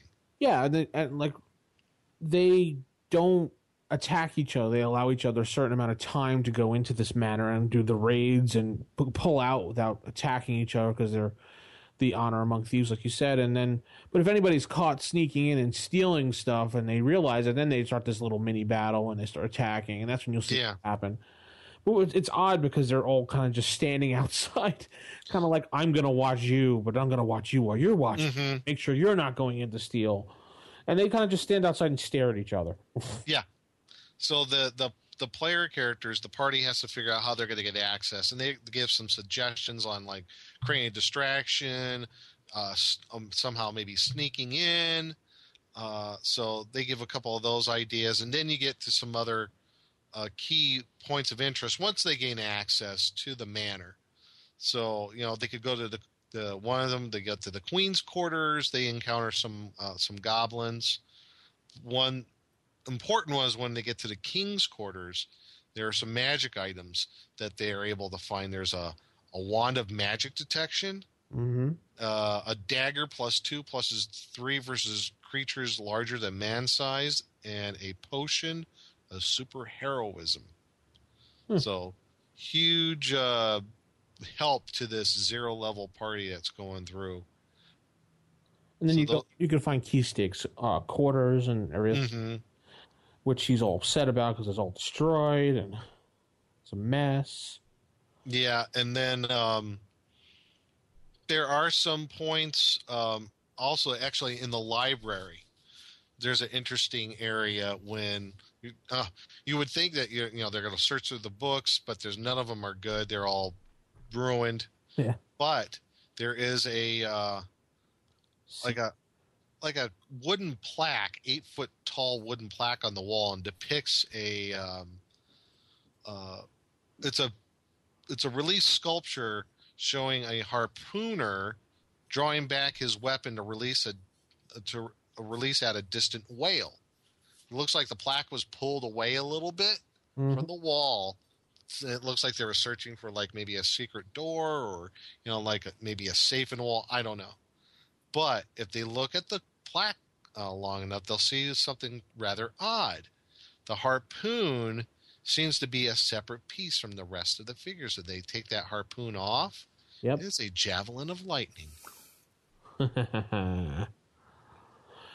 And then they find the secret passage to go down into the catacombs. Yes. Which the old man has been leading them to, which will end that episode pretty much. Yeah, and this episode 4, This is probably at the point, and they do say at this point in the adventure, where the player characters are going to be first level by this point. Most of them, yeah. Particularly, yeah, most of them should be.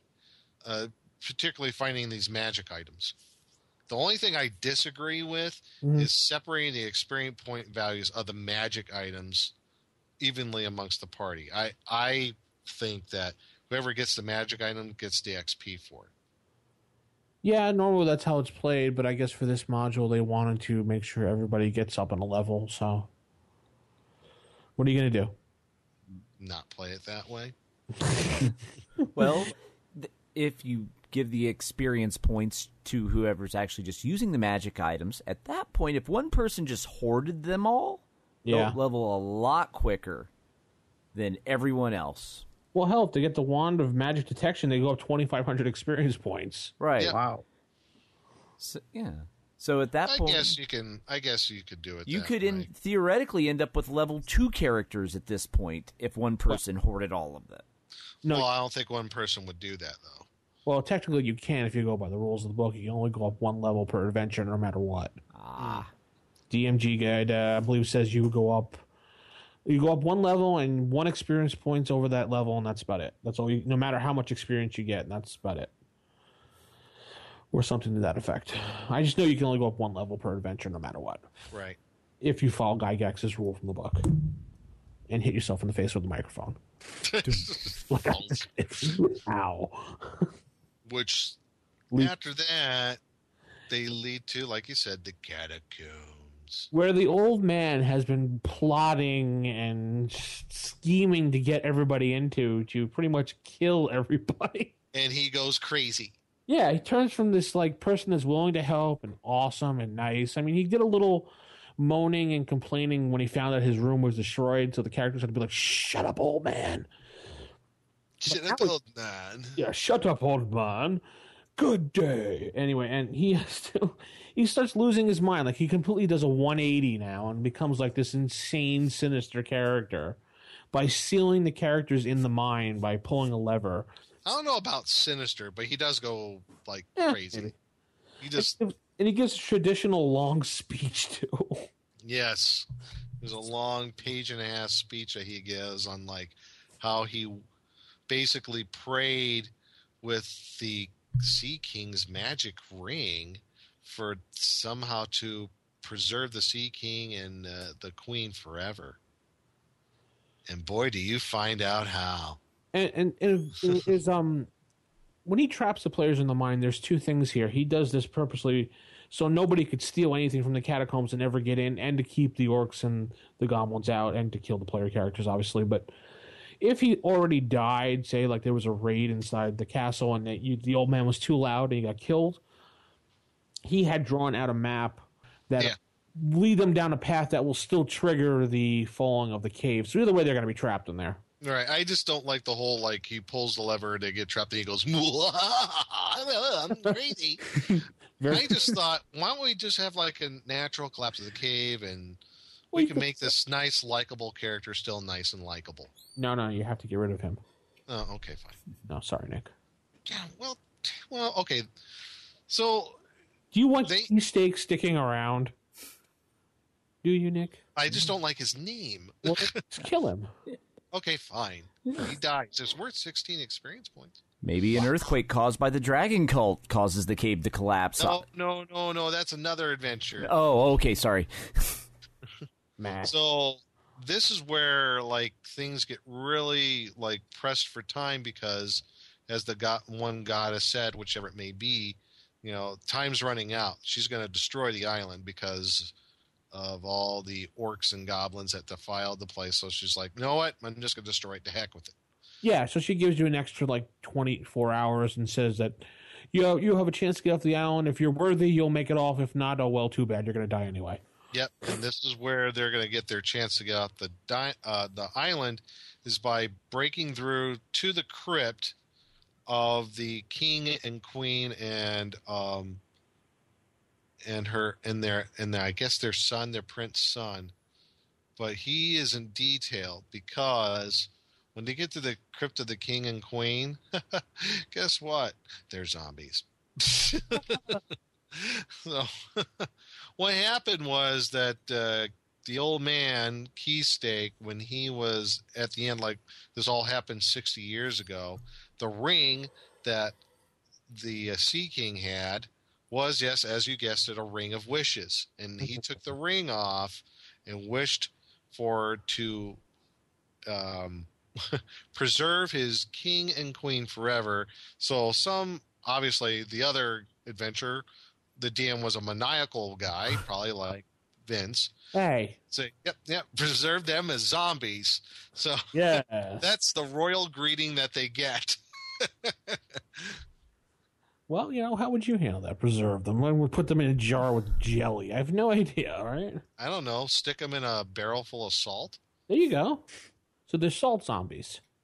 Well, no, you just stick them in a barrel of salt and keep the wish for yourself. Whoa. But, well, it's better than them like coming back as like, liches, I suppose. So, which would be out of the scope of this adventure. So what they have to do is in one of the burial crypts, they find a boat. So this is episode 6 you're talking about. Yes, episode 6. At this point, after episode 5 in the catacombs, the characters pretty much have to choose where they're going as far as class and alignment now at this point. Even though there wasn't much, they pretty much should be at the point where they have reached 0 experience points and they have to do any revisions on their character and pick their class at this point in alignment. Yep. And the DM's decision overall is the final judgment. Even if the players say otherwise, you pretty much have the final arbitrary decision there. So whatever the DM says, you should go with, unless they're going to really fight and kick their feet on the ground, and then you don't want to really play with them anyway. So, right, and you just tell them, "Baby, suck your thumb." Wham. Here's your bottle. Sorry, no. But generally, if the character really wants to play something, you'd say, all right, well, here, fine. Yeah. And they could come out with a pretty good haul if they break through, get the boat out to the shore, and they see the storm that comes through, a bunch of tornadoes destroy the island. The end. Dun, dun, dun. But they come out with some pretty good loot that's found in the Sea King's chamber. There's like some dinnerware worth 1,000 gold. The prince's arms and armor, the chainmail, shield, bastard sword, a dagger. There's a chest of gold with 600 gold. The galley is worth 10,000 gold. Why are they all glowing in that one picture when they're sneaking out and the king is rising to attack them? Because he's enchanted zombie? No, not the king himself. The players look like they're glowing. I think that's just how the artwork is. Oh, okay. And... the scale mail +1 and a mace +1. So, yeah, and then after that, it's up to you what happens to what the player characters, where they go, and how they live out the rest of their lives. And they start off as first level characters. The Princess Galley is worth 10,000 gold. Yeah, 10,000 gold right there. Yeah. These are going to be some super powerful first level characters by the time they're done. I know, because they have like few magical weapons, some magic armor, more gold than they could ever spend at first level. Yeah, and they got a ship. Well, you could be a evil DM and say they get on the ship, they start escaping, and then you notice the boat is starting to sink because you're too heavy. Or that it's been dry rotted or something like that, and it starts to sink. Now the adventure finally finishes up, and you're happy dappy. There's the end of the adventure, but let's just say something goes wrong, Nick. Yeah, let's just say something goes wrong. Some things aren't right. Basically, they give there's a guideline for the DM when things go wrong, and that's Appendix 1, if things go wrong. And what it is some guidelines, some rules, if you will, for the DM to say if the player characters do something stupid. Yeah. And it outlines all the different chapters and say, okay, this is where something really stupid could happen at the player characters do it. Here's another section where they could do something stupid, and this is how you can handle it. So, and this is really a section for your beginner DM. Yeah. So they give some guidelines there. So, and that's where it also says, this is an adventure essentially where you don't want to necessarily kill off the characters unless they're doing something dumb. Then they go on to Appendix 2, a brief outline of the Corrin Archipelago and how you can incorporate this maybe into a existing campaign world that you may have. And just a little bit of history about it. And they give you the quick monster area, which I kind of think is cool with the little check boxes, so you don't have to bother writing on a piece of paper or everything. Just as they get damaged, check. Yeah. And cross it out. And I also like how for putting in a current campaign setting, it says it's one paragraph. It's not difficult to integrate the archipelago in any already existing campaign. Just plant the island chain offshore in some remote point of your existing game world, adjust the names of the surrounding continental nations, and you have it made. I like that. Yeah. So, in fact, for those of us like myself, I like to use the World of Greyhawk fantasy campaign setting. I think it'd be a real good spot if you can incorporate it, say, into the Lendor Islands off the southeastern portion of the map. I think that would be a really good spot to plot this archipelago in. I think it fits in with the kind of the area and the inhabitants of the of that region of the World of Greyhawk. So, and you just got to change some things as far as like you can use the gods and goddesses from World of Greyhawk then, and incorporate that into the larger Lendor Isles campaign setting. If you Lendor Isle mini campaign that you can use, like Bone Hill later on and Assassin's Knot or whatever. So just use the whole, it's my fantasy world and this is a fantasy game, so who the heck really cares where it's located, and have them get on their little boat and go to your new world. Yeah, but I'm the lazy DM, remember? Oh, that's true. You're a lazy DM. I forgot. Yeah, I don't design my own game world because I'm too lazy. Overall, it's a pretty interesting story. It's an interesting way to start an adventure. The rules are pretty much laid out for you really well to get the players started, for new DMs, for new players. Mm-hmm. I definitely recommend looking this over if you want to, because I know a lot of people are like, well, if I want to start my character at level 0. Yeah. A lot of people were asking that on the forums, so as they asked, it was kind of perfect timing. They were like, hey, by the way, we're doing an adventure on 0-level characters next week. And by the way, this is adventure is available now for download from dndclassics.com. That's correct. So you can get it. And Nick, you're more familiar with modules than I am because I don't really use them. Mm-hmm. Where would you go from N4? What would you go to next? Like I said, if I was using like World of Greyhawk, I would probably incorporate into that whole Lendor's Isle series. I would go with Secret of Bone Hill, maybe. So that's N4, 9. That's L1. L1. Secret of Bone Hill, then you can incorporate L2, 3, and 4. Then that whole mini campaign setting. I guess if you wanted to, isn't N1, 2, and 3, aren't they novice level modules too? Yeah, N1 is against the Cult of the Reptile God. Yeah, so there you go. You could go that route as well, and I guess really any first through third level adventure that you may have. I mean, there's no real hardcore way that you should do it. I mean, since the party has a 10,000 gold piece value galley, if they take that, they could sail pretty much anywhere. Yeah. So, yeah, I mean, those are a couple suggestions. I think that would be good.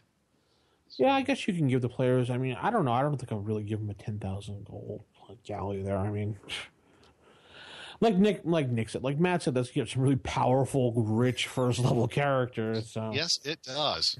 It's a Monty Hall, campaign, I guess, in some respects. It is a lot. Yeah.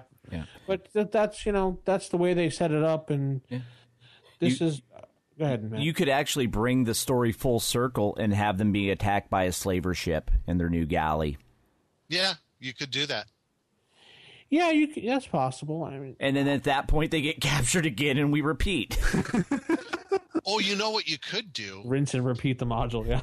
You know, maybe this ship, if they go to one of the other islands, because it was one of the Sea Kings, this was the Sea King's galley, they can say, you can't take this. We're going to preserve this in memory of the Sea King. Oh, Yeah. You could do that too. Or they'd be like, you desecrated the tomb. This was in the final resting place of the Sea King, and you took it. Yeah. Yeah. Ooh, even worse. Kind of reminds me of like the end of Goonies, the ship out there floating by itself, and all the gold's on it, and they're all standing there watching it, and you know, Chunk. yeah, Chunk. Sloth love Chunk. I don't know. I just don't like the ending too much. No, I don't either. It's like It makes them to give them a 10,000 gold piece value ship. Well, I don't mean to like raise edition flag wars here, but if you see who wrote it, it's kind of leading into the second edition. Second edition, yeah. Yeah, this was written 1986. It came out in 1986. Yeah. So you're kind of getting. They were already talking about a second edition around this time. And that's when I felt 86, 87. They were already talking about a second edition AD&D, and in fact, I think it was around this time. Yeah. It might have been a little bit later, but I remember Dragon had like a questionnaire to fill out, what you would like to see in a second edition and all that. So yeah, we're getting on the twilight years of first edition right here. When they started making things a little bit more mainstream and more heroically powerful with the second edition. And I'm not trying to raise the war flag here, but that's just my feelings, and I apologize to those people that enjoy second edition. Don't apologize. It's a first edition podcast. Exactly, but if they want second edition, they can go to that other one. What is it called? Thaco's Hammer? Yeah, something like that. Thac Zero. The Thac Zero's Hammer podcast. Yeah, they can go with the book that I just threw across the room before. And I didn't do that to insult anybody. I got annoying that it kept falling off the shelf. Yes, we are busting the other podcast chops. Oh, I don't want to bust the other podcasts. I love them. They're very nice. I know. We bust on each other. It's okay. So that's going to be just going to wrap up some table manners. At the end of everything, after we speak everything, we'll give you a review as far as what we thought overall. So that was just a story. And I think we're going to head into some creature feature theater next. Can I add one thing though? Oh, sorry.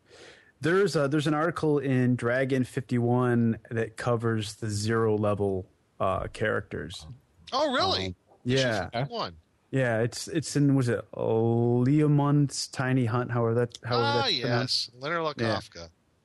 Yeah. And it's pretty extensive. It goes. I'm kind of a fish out of water with the 0 level character thing. So, but yeah, there's that, and obviously now you can get it on archive.org. So, which is awesome. Yeah, tell me about it. And one more point. Are you guys familiar with the Ultimate Dragon Magazine Index article? It's in issue 112. No. It's an index. That's right. Yeah. It's pretty amazing. Obviously, it only covers up to issue like 111, but everything before that it's a lot. So just to throw that out there, like for doing research and whatnot. That's absolutely. Yeah, it's like I love the Dragon Dex. That's what I use when I look for anything because it covers every issue of Dragon. So it's good, glorious sight for anyone that's just looking for additional reading material. Now that you can get every Dragon magazine for free legally. Dun dun dun. Great googly moogly. Excellent. Are you saying that I put an abnormal brain into a 7.5-foot long gorilla?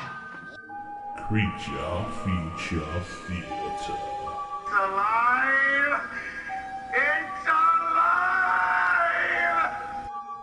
All right, so this week in Creature Features, we're going to talk about orcs. And I kind of wanted to. It's not going to be your dad's orcs, is what I was going for. This isn't your dad's orcs we're talking about. Do they have pig faces? Yes. By all means, you got to have the pig face. Of course. So there's two aspects that I was gonna kind of talk about. One is, if you read up on the orcs, they're kind of shrouded in mystery how actually came about, which leaves it open for the DM to kind of formulate their own kind of origin. And the other thing is they're how do I put this on a family podcast? They'll just mate with anything basically, which leaves them open for kind of being malleable. Kind of you can kind of make your own kind of orc. Which I guess Nick, you're going to talk about that with the was it the desert orc? Yeah, I found about the desert orc, but I'll talk about that a little bit shortly. But continue on, please. So it seems like you can kind of make your own custom orc, and also I don't know if you guys are familiar with the Gazetter. It's the orcs of Tharn or Thar, I think. Do you guys familiar with that? For original for basic D&D. Yep. Yeah, they actually have an AD&D conversion in there, but I just they kind do. Of yeah. I didn't know that. No, did I? But it's a pretty amazing publication, that one. There's a lot of information, and you can get orc names, and they kind of go on and they say like there's like yellow orcs, there's red orcs, I think there might be black orcs. Cool. So I was thinking like, you can kind of adjust hit dice, you can adjust AC, that kind of a thing, and then with region, wherever they're from, we'll kind of tailor them and maybe give them like a special attack or two, nothing, that great. I mean, we're talking about orcs. So, and I mean, I haven't done it, but I'll probably make out like, just like a PDF of kind of, like a orc generator, so to speak. And I started with, like if you have like a smaller orc would be like, the orc in Monster Manual is a one hit dice creature. So I thought like, well, 1-1, you'd be like a smaller orc, and then you'd kind of give them maybe other things. Maybe they'd be kind of like a thief of some sort in a way, give them a couple thieving spells and be more along the lines of like setting traps and whatnot, just kind of being, kind of like the little guy, but who's finding other ways, in a big world kind of a thing. And then, obviously hit dice 1, hit dice 1+1, hit dice 1+2, and so on. And up to, I thought 2 hit dice is probably the limit you're going to want to go with an orc. Whoa. So there's that, just kind of making your own kind of,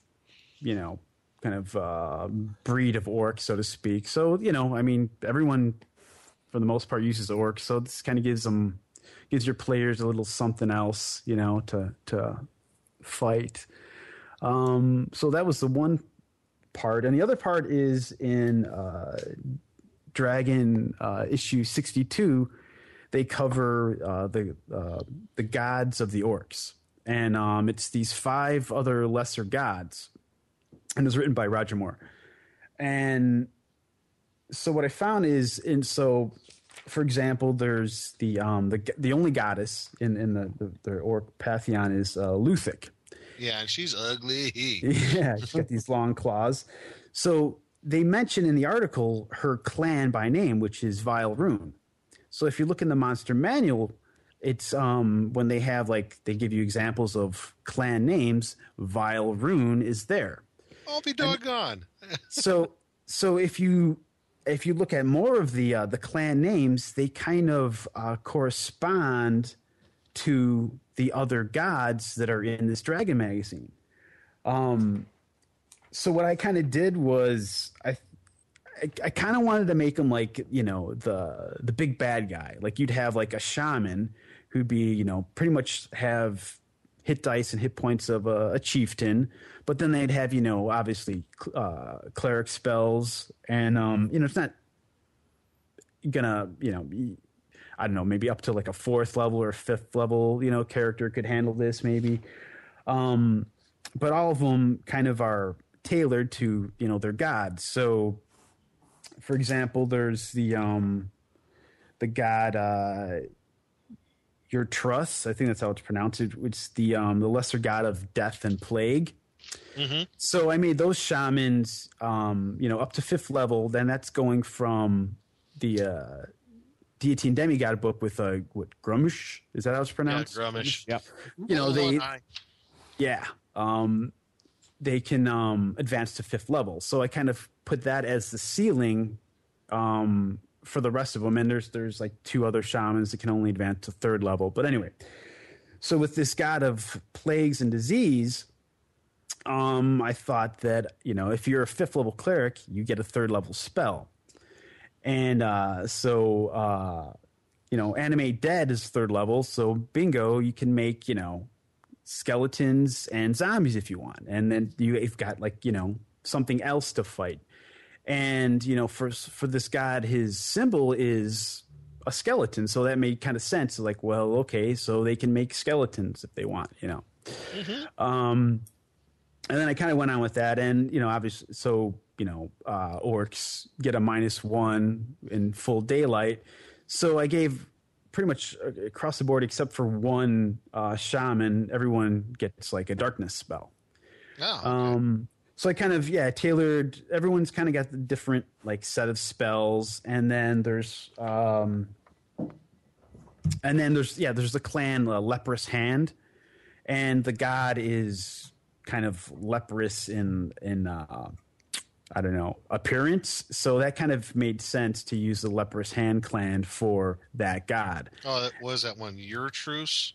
The Yes. white-handed? Yeah. Yeah. He's, Yeah. he looks like something out of the movie Evil Dead. Totally.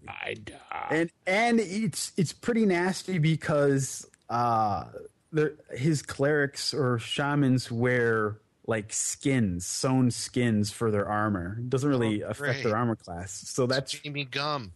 pretty awesome. It puts the personalized skin or it gets the hose.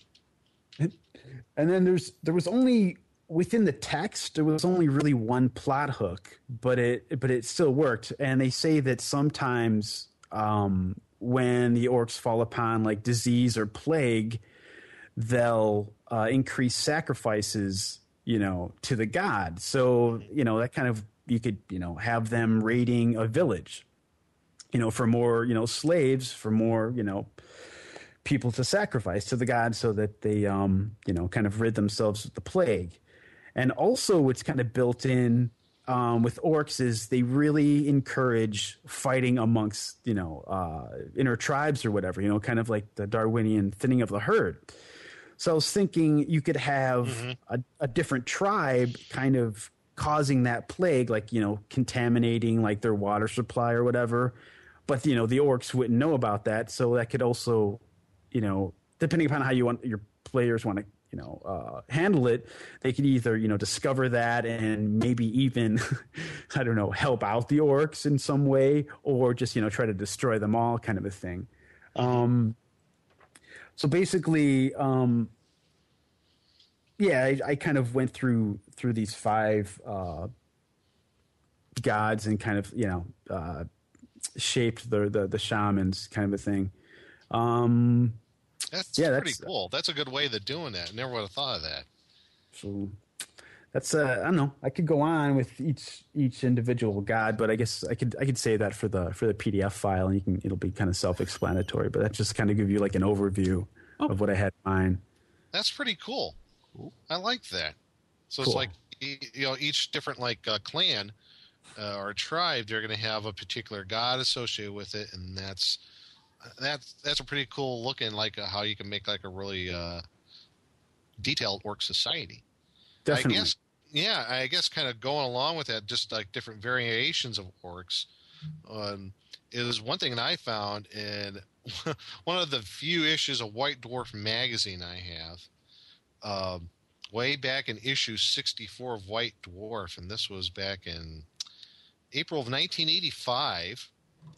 There's their Fiend Factory section, and they had this section where they talked. It was like a little blurb about a old desert oasis city called Trogar, and they had a whole bunch of like creatures that were statted out for D&D for them. One of them is one called the Desert Orc, and this orc, and it does have a pig face,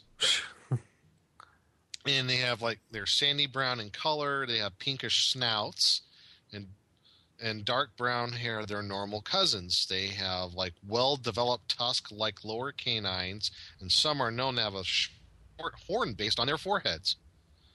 They have the desert orc tribes. They're very hateful towards other tribes, and the desert orcs principally fight, however, not for tribal respect or honor, not for greed, but simply because they delight in seeing creatures other than themselves in great pain. So they're pretty darn mean. As far as different types of, they have a blurb about their chiefs and chieftains, what sort of sub-chiefs make up their tribes. Basically, what it comes down to, if you have 20 or more, there'll be a group master of 14 hit points and 1 to 2 champions. There's a sub-chief. Their lairs are generally like a wooden stockade with log huts. They have watchtowers, and they're usually defended with heavy and light catapults and possibly some ballistas. And here's a cool thing. 65% chance of the tribe using 1 to 6 giant scorpions as guards. So I thought that was pretty cool. So you got these giant orcs, and they got orcs with scorpions as guards. I thought that was pretty slick. So anyway. Well, that's interesting. Yeah. Oh, go ahead. I'm sorry. Oh, one of the cool things about this orc, though, is they have like a magical ability. They can create they can control the sand around them. The desert orc can, with the swaying of his hands, cause dust or sand particles at a 20-foot radius to rise in a swirling hypnotic pattern. The effect is like a confused spell lasting 2 to 8 turns with normal saving throws. They could do this twice a day. And that's one unique thing about these desert orcs. They can create these dust storms around them. And the other weapons, they can have generally like scimitars, heavy crossbows, spears, clubs, and daggers. But I just thought this was a cool variant that, they could whip up this dust storm when they feel like they need a little bit more defense. So, yeah, that's the desert orc. Yeah. That's pretty cool. Yeah. Yeah, it is. And that's White Dwarf issue 64. And there's a few other cool little baddies in here, but I thought it was one of the things I think, if I remember back in the day when I got this, is kind of attracted me to this issue, was like, hey, that's a cool variant of an orc. There's also there's a whole issue in Rolaids with dwarves as well. Yeah. Which a lot of people forget to look through. So you want Rolaids, yeah. Dwarves and orcs, sorry, and Rolaids. Mm-hmm. So we'll look at that too. Cool. Anyway, I think that wraps that. Why don't we head over to our last segment, Treasure Chest. You have opened the treasure chest. You may choose an item. And now we are opening the treasure chest, and we are going to find a scroll of a spell that I grew to love when playing the old SSI Gold Box games. Yeah. The Scroll of Hold Person. All we got is a scroll? Man. Yeah. It's cheap this week, okay? Who's our DM? Yeah. Vince? No. Oh. Joe. But oh. Dun, dun, dun. So don't question. Great DM Joe. Do not question why you have this scroll. You have it for a reason. Okay. Sure. Yes, because it's a glorious, glorious spell. I love it. Yeah, it is. Yes. Unless you're the DM. Oh, yeah. Yes, this is basically able to hold and freeze humans or humanoid creatures for 5 or more melee rounds. And it can do up to 1 to 3 at first level. At 6th level, it holds to at 6 rounds, 7 rounds at 3rd level. So basically you get a +1 to the length for each level you go up. And then depending on how many people you're targeting, you actually get negative modifiers to their saving throw. Because since it normally targets 3 characters, if you only target 2, they get a -1. If you're only targeting 1, they get a -2 to their saving throw. So how do you think you're going to use this? I'm going to use it against the one big baddie. Yep. It's also great for thinning out like a group of guards. Mm-hmm. Yeah. I would use it, and I would just be like, okay, let's just hold person. Okay, fighter, go up and coup de grace. Yeah. But it not only affects just the humanoids, though. It also affects all brownies, dryads, dwarves, gnolls, gnomes, goblins, half-elves, halflings, half-orcs, hobgoblins, humans, kobolds, lizardmen, nixies, orcs, pixies, sprites, and troglodytes. So, yeah, it's just a great, useful spell that if you're a cleric, you should know. Mm-hmm. That's all there is to it. And something to take in mind is that when cast, if you don't, say, kill the person you're holding, they actually remember everything that happened. They're still aware of their surroundings. They just can't move or speak. So don't use it to say, oh, cast hold person on these guards and try to sneak past them. You'll get past them, but they'll know you did it. And then on the alarm and you're screwed. Exactly. And go ahead. No, I had the kind of a variant on that, like where you'd cast hold, person on the guards, but then you could tie them up and then gag them, and then just go about your business, kind of a thing. Right. Yeah, it's a great way. You could do that too. Yeah, absolutely. Yes, it's great for reducing resistance. And then there's actually one article by Gary in Dragon Magazine, issue 90, on page 16. He just ran through the Fiend Folio Monster Manual 2 and spelled out all creatures that were able to be affected by this spell as well. And? So, yeah. It's a long list, isn't it? Yeah, it is quite the long list. And because you... Does it affect Kenku? Kenku. Yes, it does. Okay, then. If it affects Kenku, it can pretty much affect anything. Yep. Yeah. Kenku, Githyanki, Mite, Mongrelman, Tear, Buka, Azir. Oh, Bukas. Bukas, yes. Dugar. I mean, it's just basically just fleshes out the rest of the list. This list also applies to Charm Person as well. So if it's on this list, you can also use Charm Person. So you can start using Charm Person on your Nixies and your Norkers. Or your Shades. Would this also, like the command spell, would this also encompass that?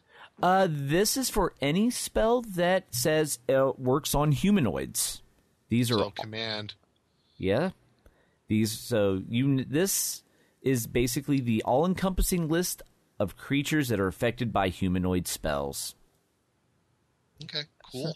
So yeah, definitely check that out, and I'll have links to this article in the show notes. And it affects how many hit dice? It's actually 1 to 3 creatures. It's not hit dice.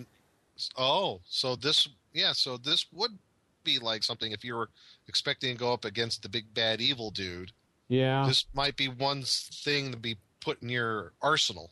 Right. It's much better than, say, Sleep that has that hit dice limitation.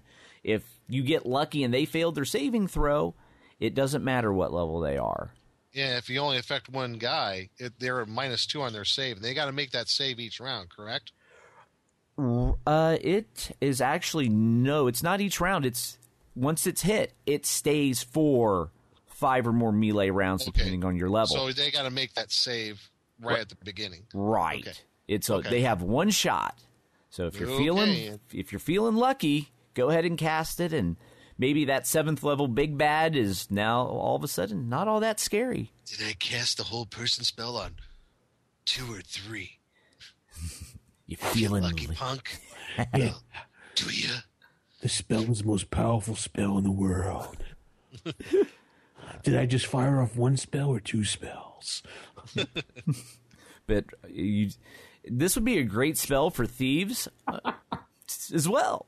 Oh, I'm going to go rob the merchant. Hold. Yeah. Oh, yeah.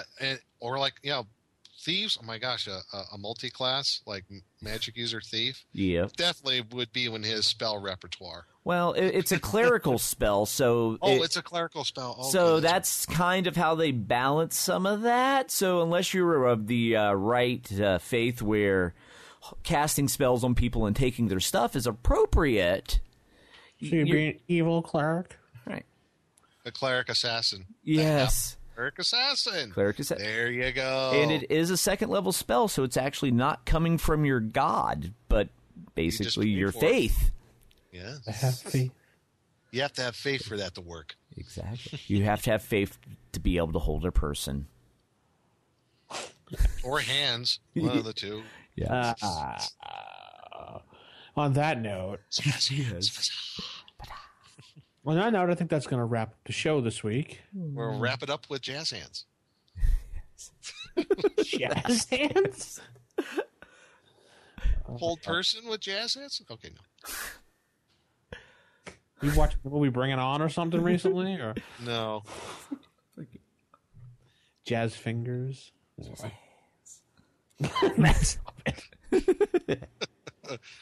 Okay, this goofy show is coming to an end. If you have any input or like to let us know, go to orsrgaming.org/forums and join in on the fun and talk to everyone there and communicate with us. Even Blackstone shows up every once in a while on that forum. Oh, I see a guy named Blackstone that writes in the forums. So yeah, he's been showing up there once in a while. Yeah. Matt goes in there and he likes to put his posts up as well and give his 2 cents. I'm always there all the time. Jason, you're there often as you can be. Yeah. We invite you to be there as much as possible again after the show. And we appreciate you taking the time to stop on the show and tell us your sense. Yeah, thanks for coming up doing the show with us. No, it was my pleasure. Totally. This is awesome. Quickly, before we go, we'll just do a quick 1 out of 5 swords as far as the module go. Nick, what do you think 1 out of 5? I give it 4 out of 5 swords. 4 or 5? Okay, Jason, what do you think? I'll be nice. I'll go 3 swords. If that's not your real answer, if you want to go with 1 or 2, go ahead. Be nice, be true.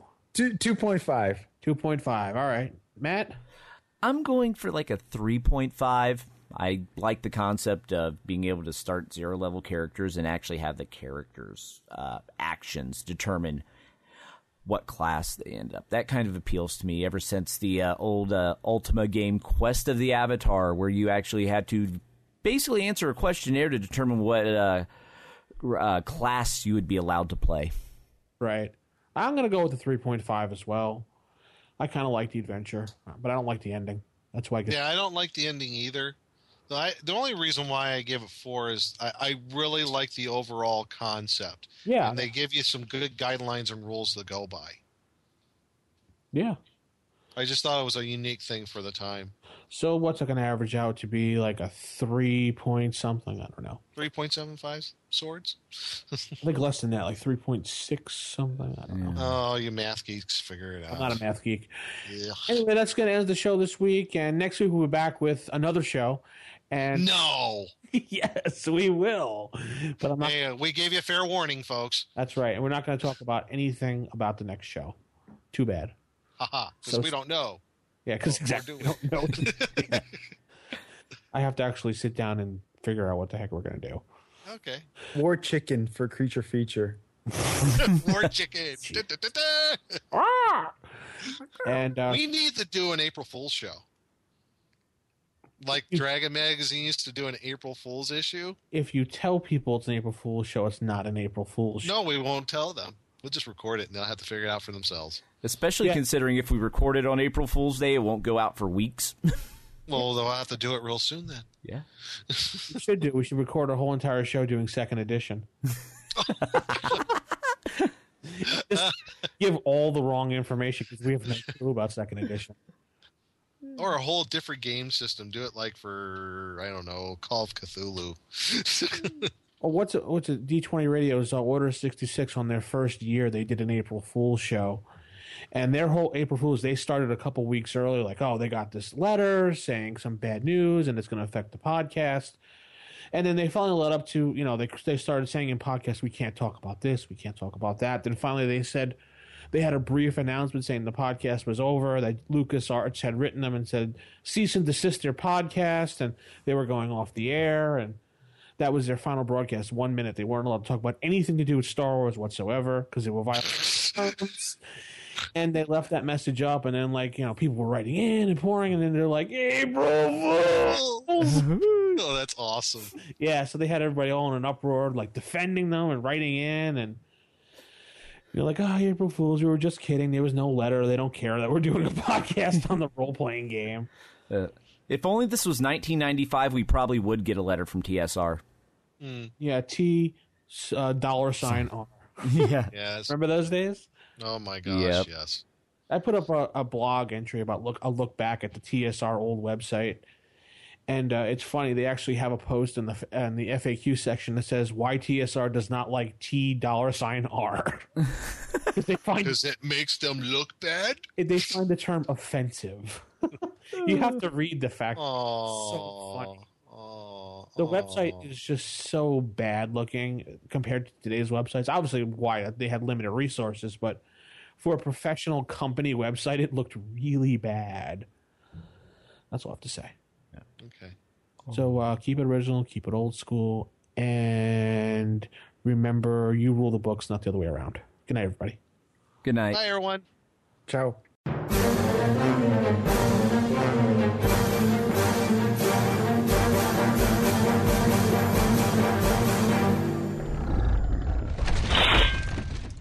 Roll for initiative.